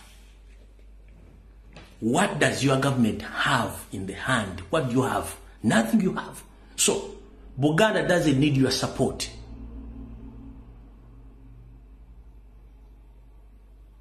Mchitegede.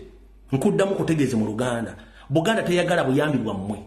Buganda yeetongodde lyali ggwanga. Buganda egenda kubeerawo. Mwajisangawo egenda kubeerawo nga naawe ovuddewo. Buganda ina buli kimu ekigyetaagisa kubanga gavumenti yammwe weetudde bonna ebintu byayo ettaka parliament kwetudde lya Buganda. State House zombi Nakasero n'Entebbe ettaka lya Buganda. Amalwaliro gonna amakulu gatudde mu Uganda ettaka lya Buganda. Amakomera, poliisi, katugambe n'amakooti gonna ettaka lya Buganda. Buli kimu kyonna kya Buganda. Gavumenti yammwe ina terina kyerina kitegeeza nti gavumenti ya Buganda terina kyebeetaaza, yeetaaga bintu byayo. Mwamanya nti singa munajuwa powers z'okusoloza omusolo kitegeeza mugenda kuba temwina kye mujja kubanga Buganda is a source of revenue. Contributing 70% ku revenue.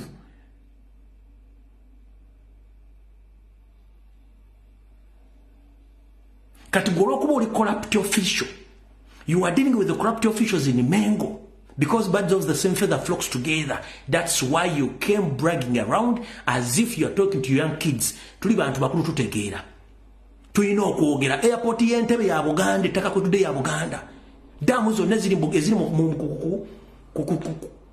lubalama lw'ennyanja Victoria zonna za Buganda, tewali kye mulina. Okitegeera kati mulina kye mulina temugenda tuga temutumanyira temujja tumanyira. One, the reason as to why you came to Bulange Mmengo, it was to cover the dirty linen of Mpuuga. You know it's you, Tayebwa Museveni. You are the big corrupt officials in government in Uganda. So you had to come to defend your corrupt colleague in Mpuuga because he failed to explain the 500 million shillings. As you failed to explain the per diem which was given you by the parliament, including Tayebwa. You failed to explain or you failed to give accountability on the per diem you get and the other money which was sent to your staff members in the parliament. So you failed. So you came in Mmengo to defend Mpuuga. Wazze mu Mmengo okubikirira Mpuuga. Kubanga mubbi munnammwe gwena tosobola bukyanga obeera tosobola kwogera ku milioni 5 Mpuuga azifuna atya nga gwe speaker parliament. Mpuuga kenyini gwe mwasindika agaana okuzoogera. Mayiga futubadde Mmengo tasobola kwogera ku milioni 5 okujjako okudefendinga wano nga adefendinga budefendi. Ekikola kye mwakoze kyabadde kujja kulaga Buganda nti you are still with Mpuuga kubanga mwenda muli babbi. Lubega mufere mubbi. Mpuuga mubbi. Mayiga mufere mubbi. Anita Amonge mubbi. Tayebwa mubbi. Let me tell you, ladies and gentlemen. Buli muntu yabadde mu mukolo ogwazze Mmengo nga Anita Amonge mubbi bonna babbi. So omubbi era kulembera mubbi munne. Yisobola kyemuze mu baaki n'Empuuga. Njagala muwuliriza akasajja kano. Sinakwata mu kitabo munansonyiwa. Njagala muwuliriza akasajja kano.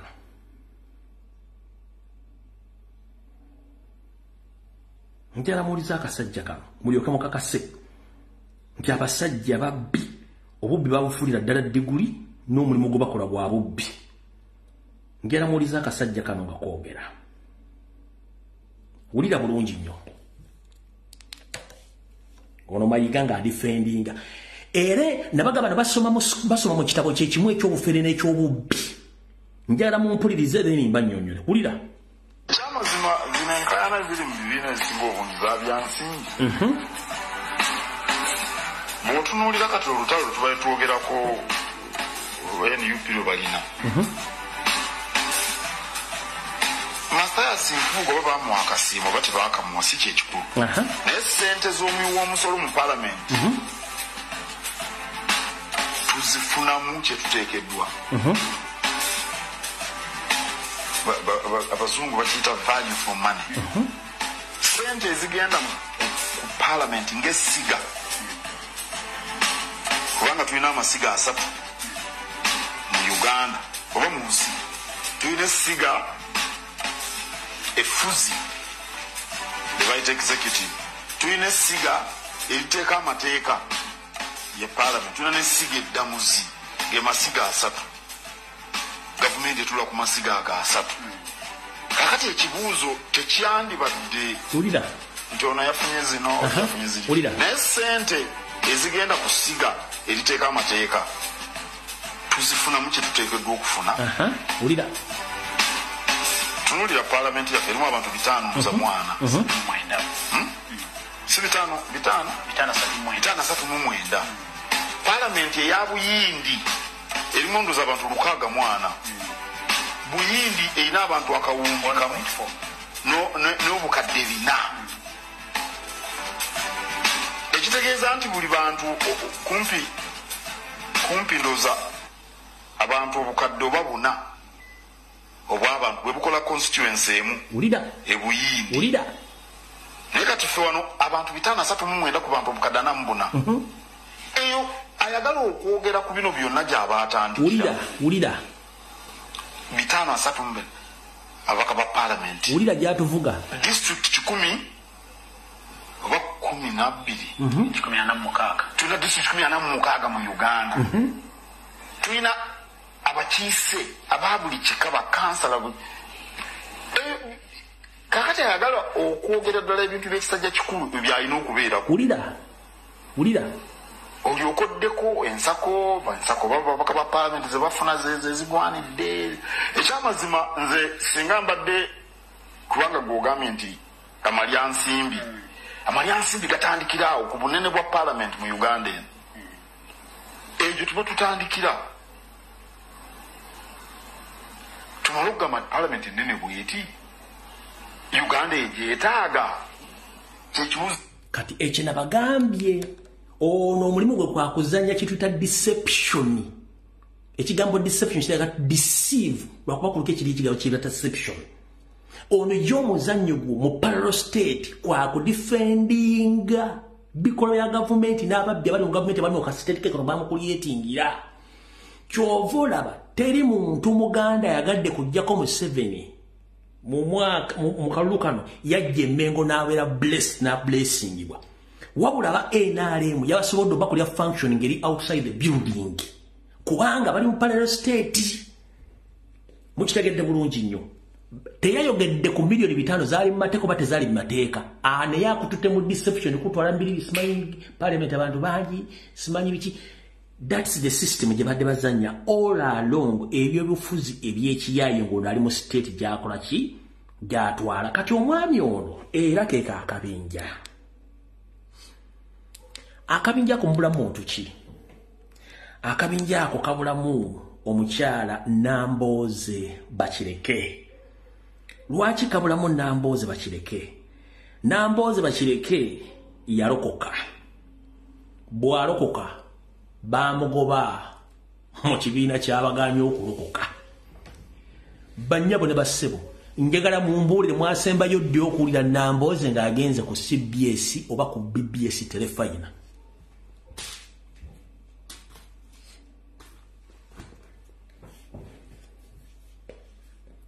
Nambooze bwalokoka mwasembayo ddi omuli ogenda ku CBS oba ku BBS telefayina.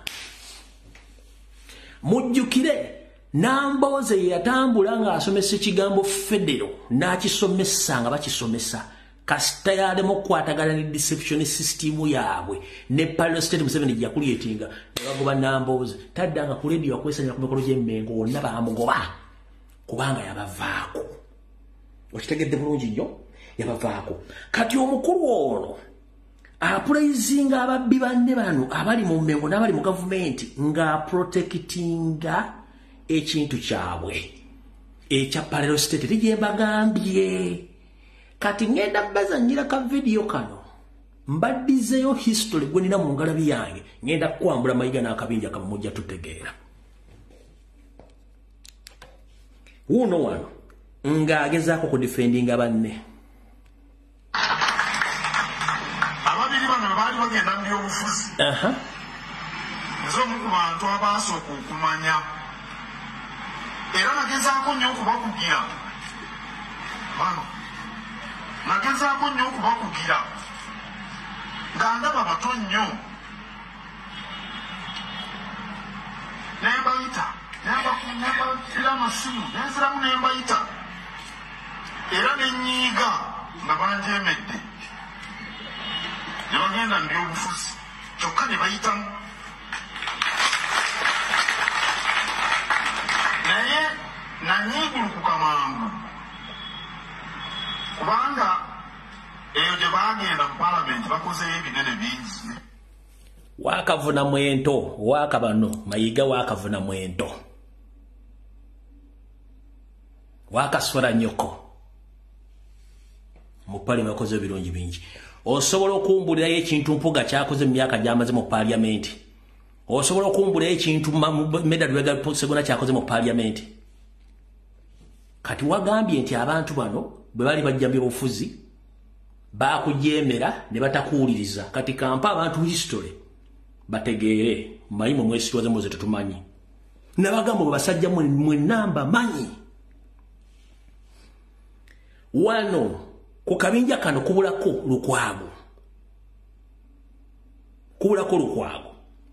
buli wabawo incidence y'amaanyi mu ggwanga lukwago ng'atandika okufuna simanyi cerebral malaria simanyi afunye pancreas biferiseria simanyi afunye stroke simanyi afunye biki simanyi eyetaga energy drink ngadduka mukolaleko Nairobi nga yeetuninga eyo mulwali buli wabawo crucial moment mu ggwanga ng'agenda simanyi buto watuse simanyi pressure zaako zitya buli wabawo crucial moment ngadduka kati ono yadduse genda Nairobi musime mulwadde gwe twakutegeera kubanga akumanyi kati mukulu wagambye nti abantu bano baakujemera bagenda byobufuzi era balina okwebuuzaako ng'omu kati mukulu Mayiga saagala osiruwaze bantu kankuddizeeyo history omutegeere bulungi nnyo Elias Lukwago Medal Rega Segona owekitiibwa Huligani Mathasi Mpuuga Nsamba bafuuka ba politicians mu 2006 okufuuka ba politicians mu 2006 wali katikkiro wa Buganda okufuuka katikkiro wa Buganda afuuka 2013 njagala kubazza mbazze kati mbavuga mbazza livansi lye mabega kubaza bino bintu mbibadde mbimanyi Mayiga Mpuuga Lubega Segona Nambooze ne Lukwago bajja mu active politics mu 2006 gofuka katikkiro mu 2013 wabagambira nti bagenda mu politics kubanga nawe you were nothing wali tolina kyoli ngokera ku CBS lwakuta n'okola programu bw'ekifere kati okujjukiza n'okubategeeza nti bano abantu mbamanyi olunaku lwe neerabidde ennaku z'omwezi nenga lwali lwakutaano ku Budonian village Lukwago Segona Lubega lwe basooka okufuna platform yayo y'ebyobufuzi okuyimirira kaddala okukwata microphone abani abaleeta omugenzi Nassa Ntege Sebaggala nze nali ssekamwa w'omukolo ogwo gutuyita MC bano bagira ku platform y'ebyobufuzi era wano Lukwago wafukira MP wa Kampala Central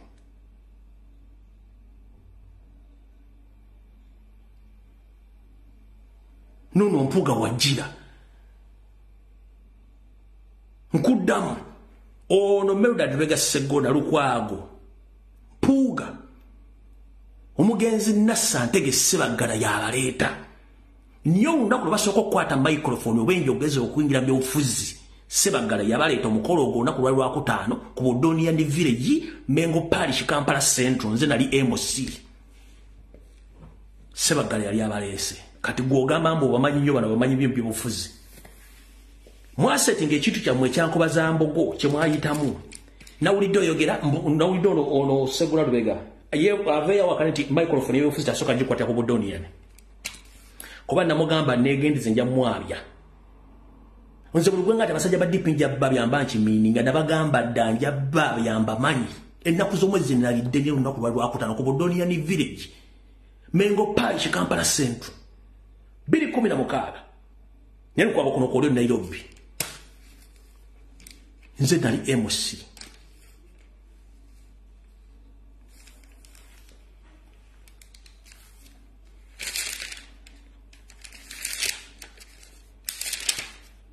mujja mubuuza abantu mwagambye mbuteri mukulembeze kati mukuba Kyagulanyi muyita mu nkoba za mbogo mbuteri mukulembeze yenna ayina mpisa nga tayise mu nkoba za mbogo kikyoyogerako nkoba za mbogo ayiseemu abafere first class muno mwe muli Mpuuga omuli Peter Mayiga omuli Segona omuli Muwanga Kivumbi Michael Mabike Lubowa Abedi Bwanika Lukwago Elias Kakande Kenneth Luzige Lubega Mukaaku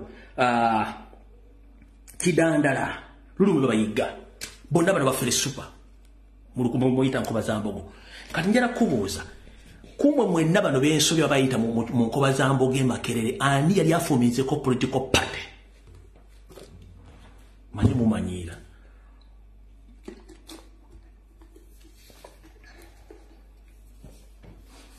kumanya gemmenye mwayimbidde Kazindala Emmengo ne mujjana mwogera esimanyi nkoba za muli mu nkoba za mbizi si za mbogo mwe mwafuminga nkoba za mmwe za mbizi kuba nkoba za mbogo Mayiga yenyini bwamala otuuka Emmengo yagisanya muli mu nkoba za mbizi si za mbogo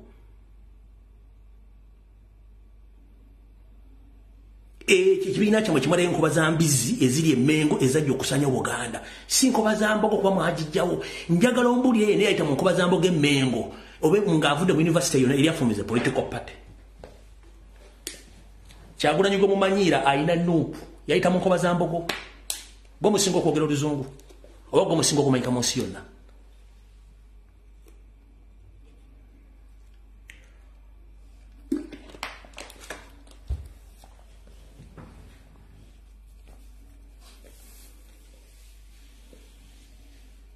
mwafominga nkoba za mbizi amanya gemmenye gonna mwe gaayita kubanga mwenda muli bafu njagala obuli ayita mu nkoba za mbogo oba ovudde Kyambogo nga yali afumize political party mumbulire nkoba za mbogo origino mwagisaanyaawo gwe kenyini Mayiga wagisaanyaawo ne mufuminga nkoba za mbizi zitatuna kwogera Buganda wadde okusevinga Kabaka mujja muto history mwina mwene engala nabagamba twali twesonyiba eby'obufuzi nga tubivudde mutumanyi history mutwe guno atulimu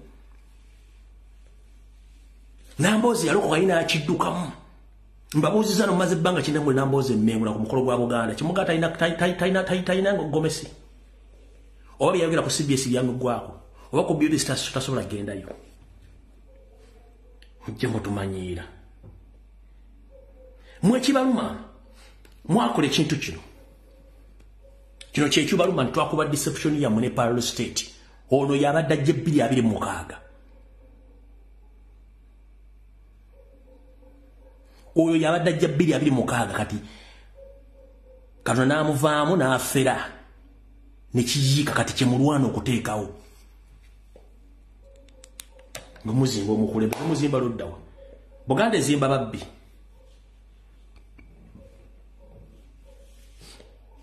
Buganda ezimba babbi gwe kennyini Mayiga oli mubbi wa bbaluwa gw'ogamba Mathaasi Mpuuga Nsamba mbu yeesuwa by'obufuzi yeesuddi ayina abaana bataano yazaala mu bufumbo obutali buli origino yabaddusa dda bali mu America bagulira dde ennyumba kusereza omuwa omusolo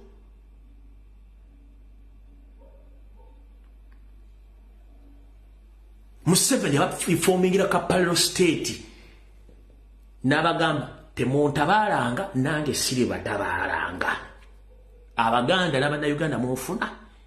We have a parallel state in Uganda, but many it's in Buganda, is located in Buganda, whereby His Majesty of Buganda, Kabaka already was seized or was sealed off from action. So Museveni created a parallel state which is governed by Mpuuga with the use of state funds, so that all politicians who are in Uganda are controlled by Mayiga. They can't even come out to say anything bad about the government because they're allowed to steal, they're allowed to grab land, they're allowed to do each and everything. And some of those guys, they have their own torture chambers. These guys, they have their own torture chambers, but they have a right to kidnap and to kill anyone. Yensonga lwaki towulirayo muntu yenna ajja kwogera muba MP bonna ba Buganda okujja kaaba kuba Kyagulanyi ono president Kyagulanyi yeewaddembe okwogera. Kuliko Lutamaguzi, kuliko Zaake, kuliko ne Sekitoleko, abantu aba ate nga bakikola kagubiru, abasigadde bonna teboogera.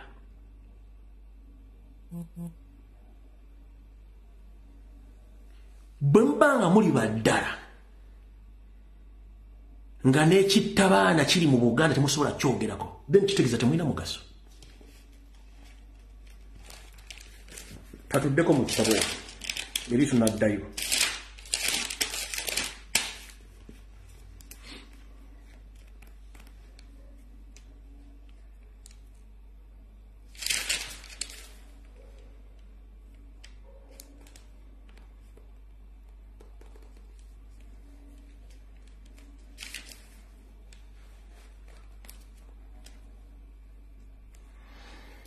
Kati katudde kuono Saabatemo agenda okutta abajasi 165 Muhoozi Kanyirupama, the daily drinking general. James birungi kuoli, Museveni kuoli, nabyo kwenda mwenda kwemuli. Njagala mumpulirize bulungi nnyo. So fama buli denfa, omugenzi oli abyuka abadamyuka wa Air Force jafuddemu. Nemba buli nomulago batidde ebombo ne babulira amanyage ne ranka ne mu kitundu wadde akola. Ekyasizo ly'omuvubuka still omuvubuka oyo abadde waligo mu UPDF yagamba ebigambo bino wammanga. Yagamba tetusobola kufugibwa muntu atayise mu ranks za UPDF nga teyasoma kintu kyonna kye bayita magye. The same applies koli guy gwe bafuze ki gwe basse. Muhoozi Kanyirupama oba gwe bayita CDF njala soka tegeeza ensi. Mukulu toyitangako njagala kitawo kuno kwali. Toyitangako mu system gye bayita military promotion board togiyitangamu. Muhoozi toyitangako mu kye bayita military promotion board toyitangamu. Era tebakulabangayo. That's why nti abantu bangi bakuwakanya. Muhoozi totulanko bibuuzo bye bayita military promotional exams. Bye bayita promex. Abasirikale bonna mmanyi kye bayita promex abafuna ennyoto okweyongera waggulu. Muhoozi tatulanko kye bayita bibuuzo bayita promex tabituulangako. Iyo promex code ya magye bonna abali mu magye bagimanyi. Muhoozi never sat any promotional exams known as promex anywhere in Uganda tazituulangako. Watuuka otya ku ddala ya general otuko kubanga oli CDF nga tokolanko na training cadet training mu military barracks yonna.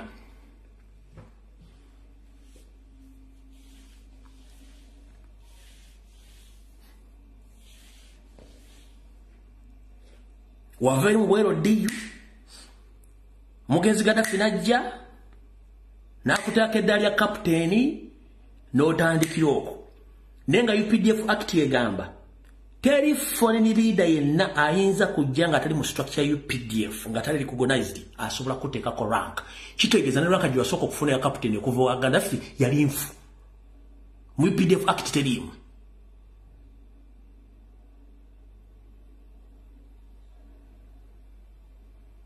That's why you have a mandate to kill, because you don't think. Any trained officer or senior officer across the world, they can't allow to assassinate any serving officer without proper trials. Even if he's your junior, he's supposed to be tried. So see to grab someone from his home, no mutwala wagulu eriku summit view, you torture him, and after killing him, you take him back to his home and you start forging statement. Yagudde mu kinabiro. After mulagenda balisa, mbwate, he was rectified. Nga amasanyazi gamukubate mu jaba nga amaze mu banga ddene. Kati njagala kusoka kuswaza basajja mu house. Felix Kuraije kuno kwali. Njagala soka kubuza. Omujasi ali ku ddala lya brigade oberi ejjeno. Abeera n'amakaga agali private. Era nga abasitamu. Muleke mbaabye. Ate n'abakolera ki? Muleke mbaabye. Leke nse balabe. Omujasi ali ku ddala ngeero. Ebiseera bisinga bajja bujja for service ne baddeyo ku weekend mu makaga awo. Gongamba oti ate oli yagudde mu kirabiro. Mwasanga nti yagudde mu kinabiro. Ande muvone mukola statement era masanyaze gamukubidde mu kinabiro n'afa. Are you for real? Mwamaze mutta. Gwe muhozi oyina tendency kubanga tewatusomesa maji, tewasomesebwa maji. Any well-trained serving officer are respecting okuva ku musirikale asooka mpaka kwasembayo waggulu. Era any serving officer awe ekitiibwa amateeka tasobola kukola anonymous decision n'agamba nti yafe without trial. That is wrong. So far you've killed a lot of senior officers without trials. That is wrong. Because you were not trained. You were just brought up by your father, the so-called Museveni, and his younger brother, George Akandona Kosari Musare. That's where you can order the kidnaps, the assassinations, the killing, because you don't have humanity. You lack experience, you lack a military training, you lack a military background. But you're a CDF. How dare you go to different barracks to check on the serving officers, and before you go there, you disarm officers for 2 days before you go there? Are you stupid? A soldier is a soldier with a gun. A soldier without a gun is not a soldier. It's like a schoolboy. So how would you disarm soldiers before you go there?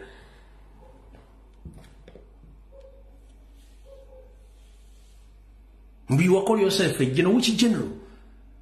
Wafuka CDF. Wagamba somera Sandhurst. Ne kuola ofemo ya Sandhurst tebakuteekako. Wadde abawuza amaswani mu Sandhurst University y'amagye tebakuteekako. Ne batugendera Egypt. Muola ofemo ya Egypt military training tebakuteeka kubanga tebakumanyi.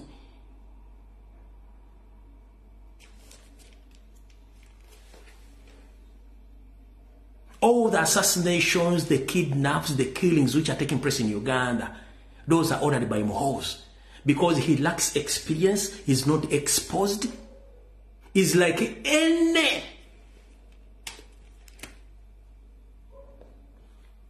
other spoiled kids which works on order of their father or their parents.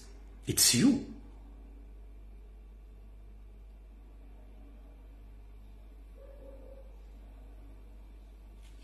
Kati ndozo kitegedde tayitaako mu kintu kyonna kyobola nti ali mu kutta abantu, emisala gy'abasirikale zonna sente bazibba tebabasasula, abaana bali mu barracks tebalina kyakulya, nenga aga nti agenda tuna kyosobola kukola.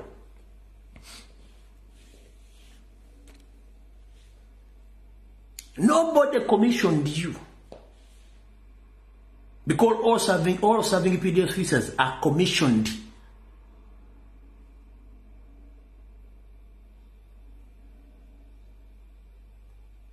Katogenda kutta abajasi 165 bogenda okutta in the coming 6 months from now. Ngana batabagenda kwogerwako kubanga bakubuuza ebibuuzo nga toyagala baddamu.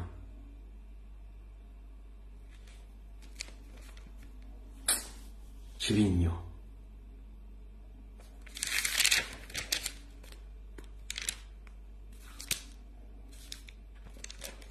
Kati mukulu Abedi Bwanika mukulu katulawuza kapale Kino njala bannayuganda munfune bulungi mwene ba comrades abali mu struggle njala munfune bulungi. Tulina ebintu bingi ebitudiverting nga bitujja ku nyenjagala kusooka kubebazaako tumutandise okwekengera. Njala kubazanya batambulidde ekibozibozi kya SB4 mu kiveeko. Nabagamba SB4 is a state agent ali mu media or YouTuber. Is ever creating diversionary YouTube histories zagenda akola. Ne ekirungi tumwamutegedde oyo mwamutegedde. Information yagenze bwetyo. Kati ekirala njagala muleme ku driving wa off from the struggle. One, Mpuuga de Mapuuga tumutegedde, who is he? Tuve ku Mpuuga de Mapuuga tumuveeko. Tudde ku struggle off. First and foremost, ngalo bebaza abakubi ekibozibozi kya Museveni n'ekya Balamu ekyokuga nti abaana bagenda basonyiwa. Nabo wadde message nembagamba teri mukomoledi ali mukomera nga avunaaniwa omusango teguliyo. Museveni akimanyi nti abaana bakwata mmatu yakwata mbenyi bw'abantu ayagala kweyambula kintu kino kimutuulidde kubanga bano abaana balina right okuva mu komera ne bagulako Museveni emisanga ayagala kweyambula kintu kino akyeyambula atya kwe kubagamba beetonde yaba yejjeemu omugwa bw'atyo abaddazanya ebyobufuzi bye akunyigiriza n'amaana aga nti weetonde nga yejjeeko kubanga akimanyi nti it was a mistake abaana babakwata mu bukyamu. So please ngenda basaba ekibozibozi ky'omusajja gwe bayita Balamu Balugahale temukiwabudde mumuleka afere ekibozibozi ekyo. Bakomrades bakimanyi bulungi. It's not the first time baletera deals mu makomera. Omuntu yena gw'osanga wakyukakyuka simanyi agamba abantu bateese mukulu wayiika Windows njagala kugamba. Mu revolution mulimu abantu abafiira revolution kyekisooka. Mu revolution mulimu abantu abazimba ne basiiba amazima. Mu revolution mulimu abantu abatajja kutuuka n'abanaatuuka bajja kuba batono. Kati gwakubirira ekibozibozi ng'oli comrade musimanyi abaana basibenye babate no tebalina musango nakunyonyodde nkugamba nti siteti bwekwata nga tolina musango nekugulako omusango ne bakutwala mu kooti omukulembeze taba na buyinza bukusonyiwa nga omusango guli mu kooti ekina kikunyonyodde ne gamu Museveni kyayagala kutta kkalya y'abaana bano atya. Buli muntu mu nsi yonna bw'obanga ogenda kufuna omulimu bakubuuza wali ozizzaako omusango. Bw'oba tolina musango, yes. Kasi tobaga nti wali ozizzaako omusango kitegeeza you're criminal, togenda kufuna musango, togenda kufuna mulimu. Either mu Uganda webweru wa Uganda. Kati olw'okuba nti ensi eri viral ku internet, bano abaana amawulire g'ensi yonna gabamanyi go ge bamanyi. The moment Museveni baforcing okkiriza nti bazza emisango, bagenda kubaliko omusango gw'obutujju. Teri muntu asobola kuwa mulimu mu nsi yonna ng'oliko criminal record y'obutujju ng'ate tebaguzzangako omusango. Nemba nnyonnyola nti n'oba ogenze ku Interpol ekkololo wali ku Mabuwa Road ekipapula kyo kimu bakiyita certificate of good conduct ekikulaga nti olina musango nagwo wali ozizzaako mu nsi yonna. Kati tosobola kufuna kipapula ekyo ng'olina omusango gwali tosobola kifuna. Okitegedde ne bwo genda kuwandiisa amagye ge bakuwa nti you criminal. Okitegedde kati Museveni kyayagala to convict these boys and girls abateekako records embi naye ng'ate tebalina record yonna.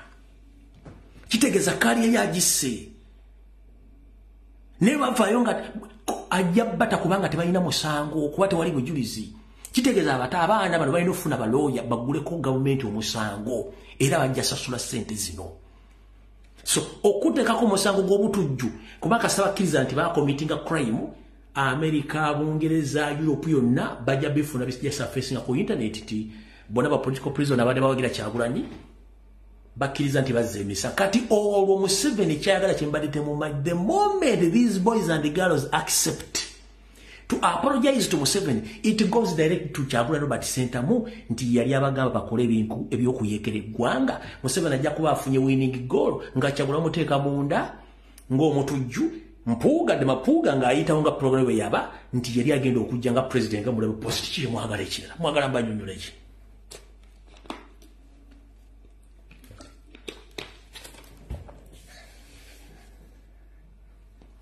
Mwagala mbanyonnyola ki. The moment they accept to apologize to Museveni, that means Museveni will return all cases of those boys and girls and they will transfer those cases to Kyagulanyi. bajja kukwata bwe bamuteekeko treason case bamuteeke mu kkomera Mpuuga de Mapuuga Abedi Wanika besimbewo nga Kyagulanyi taliwo. That is their mission. Nzize mbasomesa ebigambo bino nga tembitegeera. Oyo gwe bayita Museveni system ye. Kati baleese ono Giant Head, bamuyita Giant Head. Sabafere Bala mwali mu parliament ayogera oluzungu asindika amanya linga yasse mu parliament. I'm here to pursue as Museveni appointed me as a trusty person to negotiate with all political prisoners so that they can be released unconditionally after accepting that they were used by Bobi Wine. Gotula binadali kijize ku parliament nga kibavuga kinene nnyo. Nakugaba we yagala okumanya omufere omutuufu abantu abasoma marketing basinga obufere. Akuguza ejjiri embaata nti lya ssekoko kubanga gonna gafaanagana size.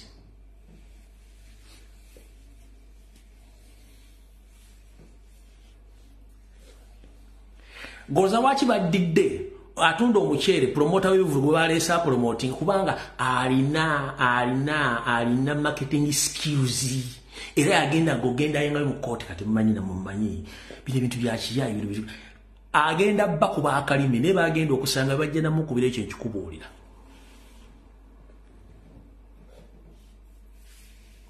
Nekile kitunzize kibagamba ambasomere kintu mukimanyi the moment abana bagandi bane mutusonyiwe bagenda bateka ku criminal record nti bali batojju America bonesi zile ntopa zimanyi kati transferring emisango gino gyonna bagandi nti bali bashagu kati Kyagulanyi go badde okulira abaana bana abayekera nga bateka mu komera ati muhozi ya CDF Mpuuga de Mapuuga ngafuna chance nga bano bakitegese mu parallel state yaabwe tontabala nga siri kutabaala ekyo mwera temwakitegeera amakulu gali mu ekyo genda gano Mayiga kyovula ba defendinga goloza lwaki Mpuuga mu bintu byonna agenze mengo jasimbi amakando olwalire mwezi wiki zonna without answering the question of 500 million Ugandan shillings.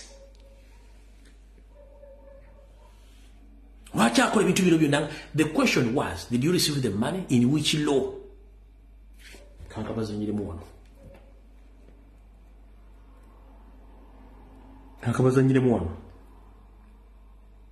Ekibuzo kyali wafuna sente wazifunya mu teekaki kyekyo kyokka naye ali mu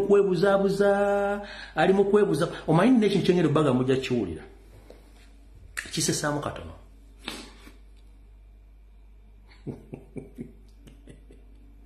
Munansonyiwa ngera kibaga n'ekisesaamu ekisookera ddala muyinza okuba buli mu nnyumba muli mu restaurant muli mu baasi buli omu assa bulungi nnyo oxygen no problem kuba oxygen doesn't sound bad, doesn't smell, but era buli omu abeera ng'ali ku bibye naye bw'oyagala okumanya nti waliwo ekintu kye bayita bad news nga kispreadinga so fast.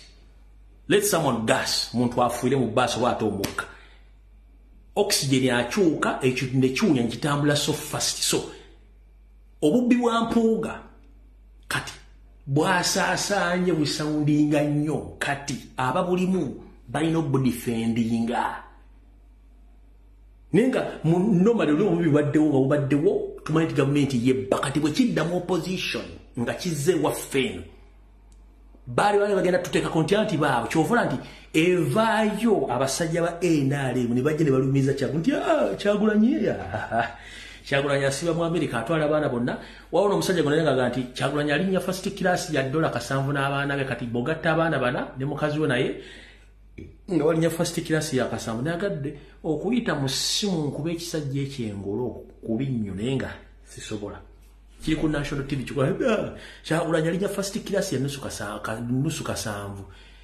nengane ono musajja $7 akamanya akatiketi waliwo first class ya $7. Such people bambuze ekibuzo kiri simple.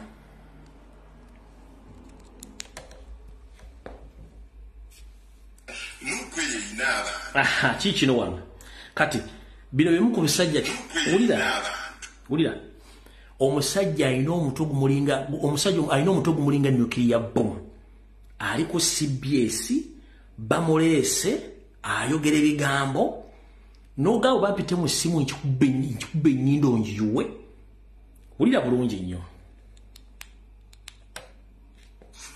Ngojeko kubanga ekibiina ng'ekibiina omukulu principal honorable Kyagulanyi ali ku CBS honorable Kyagulanyi mukyala we ne soko tunulira omutwe amagezi agali mu mutwe omutwe munene okusi yenna ine kintu kyaliko omutwe naye ngo omutwe mukalu temuli kintu kyonna ulira isajje ekkulu tankabadde buli mukawulire nukwe yina abantu omusajja mukulu ayina n'abaana ekibiina ng'ekibiina omukulu principal honorable Kyagulanyi honorable Kyagulanyi mukyala we Babi Kyagulanyi ne chairman Nyanzi bebannanyini kibiina. Ladies and gentlemen, abakyala n'abaami, constitution ya Nuupu baagijjayo ne baleeta akakiiko akafuzi. Babi taliiko, kale Nyanzi kwali ne Kyagulanyi kwali, nnyo nagende ne Babi kwali.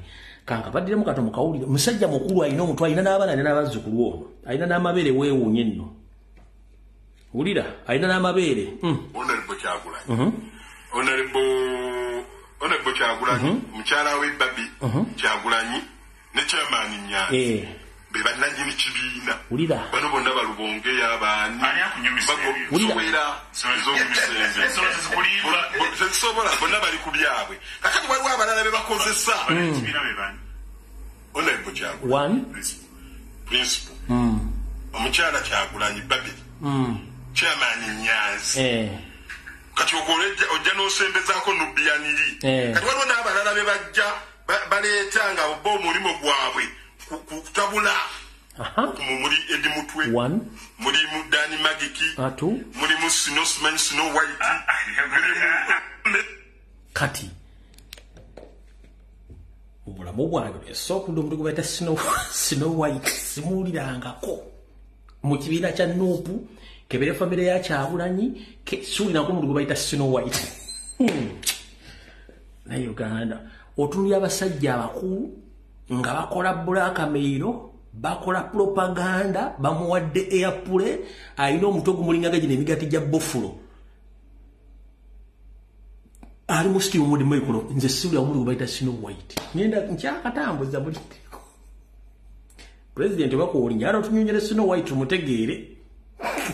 Siwulira omuntu gwe bayita Snow White. Abala bonna amanya bakyanga menyene omuntu kasitana udde Snow White we nagweddemu ag'ekisajja ne ngamba tofudde Mukama Katonda nsijja awo naalina abaana alina omukazi ayinza okuba alina n'ennyumba z'abapangisa asomesa ate nze onatagenda talina magezi kasita omuto gujjamu wane enkubo nga guzzeemu enkubo z'ennyama wano bwota omuntu takyalina mbabuwongo sibulyako Snow White mu kibiina kya Nuupu Edi Mutwe okubiraako ombuulye Snow White yaani kutabula muli Edi Mutwe mulimu Dani Magiki mulimu Snow White mulimu Daxkatero nkubulireko agamawulire gakolebwa zino radio zaffe ne TV zaffe zijja zimenya naye gwe wali webuzaako lwaki nze tebampita ku radio nosanga nti radio eyogera lulimi lwaffe naye nga buli keera ku makya bakonjera bukonjezi NUP na Kyagulanyi naye tewali mukulembeze mu NUP gwe bawa mukisa kujja kwogera oba nange kennyini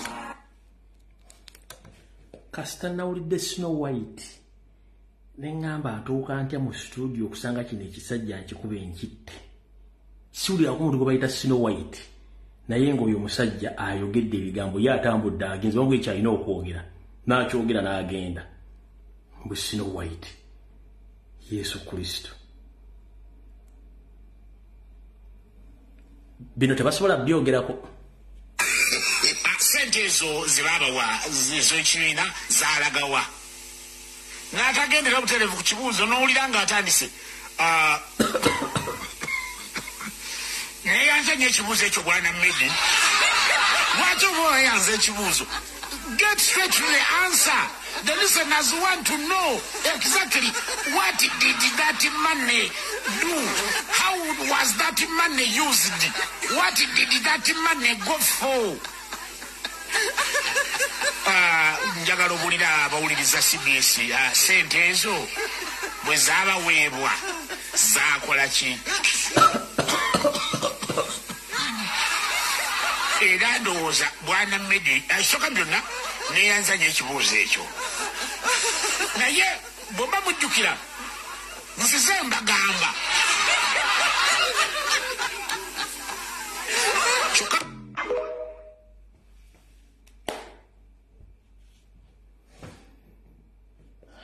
bannange mukama bankubire n'atava ku mulungi afawuza tusinkane ku lwokutaano naye ndoza mutegedde tubasomeseza mutegedde Museveni wabadde atambuza ebyobufuzi abantu bataddemu ne mulowooze ku kya parole state okutaasa kabaka nabaga omusajja asigadde kati ye Mayiga okujjawo ye state sikeeri emmengo kano baakawa gavumenti yaako ne bafere banne baako bali awo kyobula teboogera ku kintu kyonna babuziza Mpuuga ku TV ku radio ne ku CNN ne ku BBC tayogera ku kigaso fa million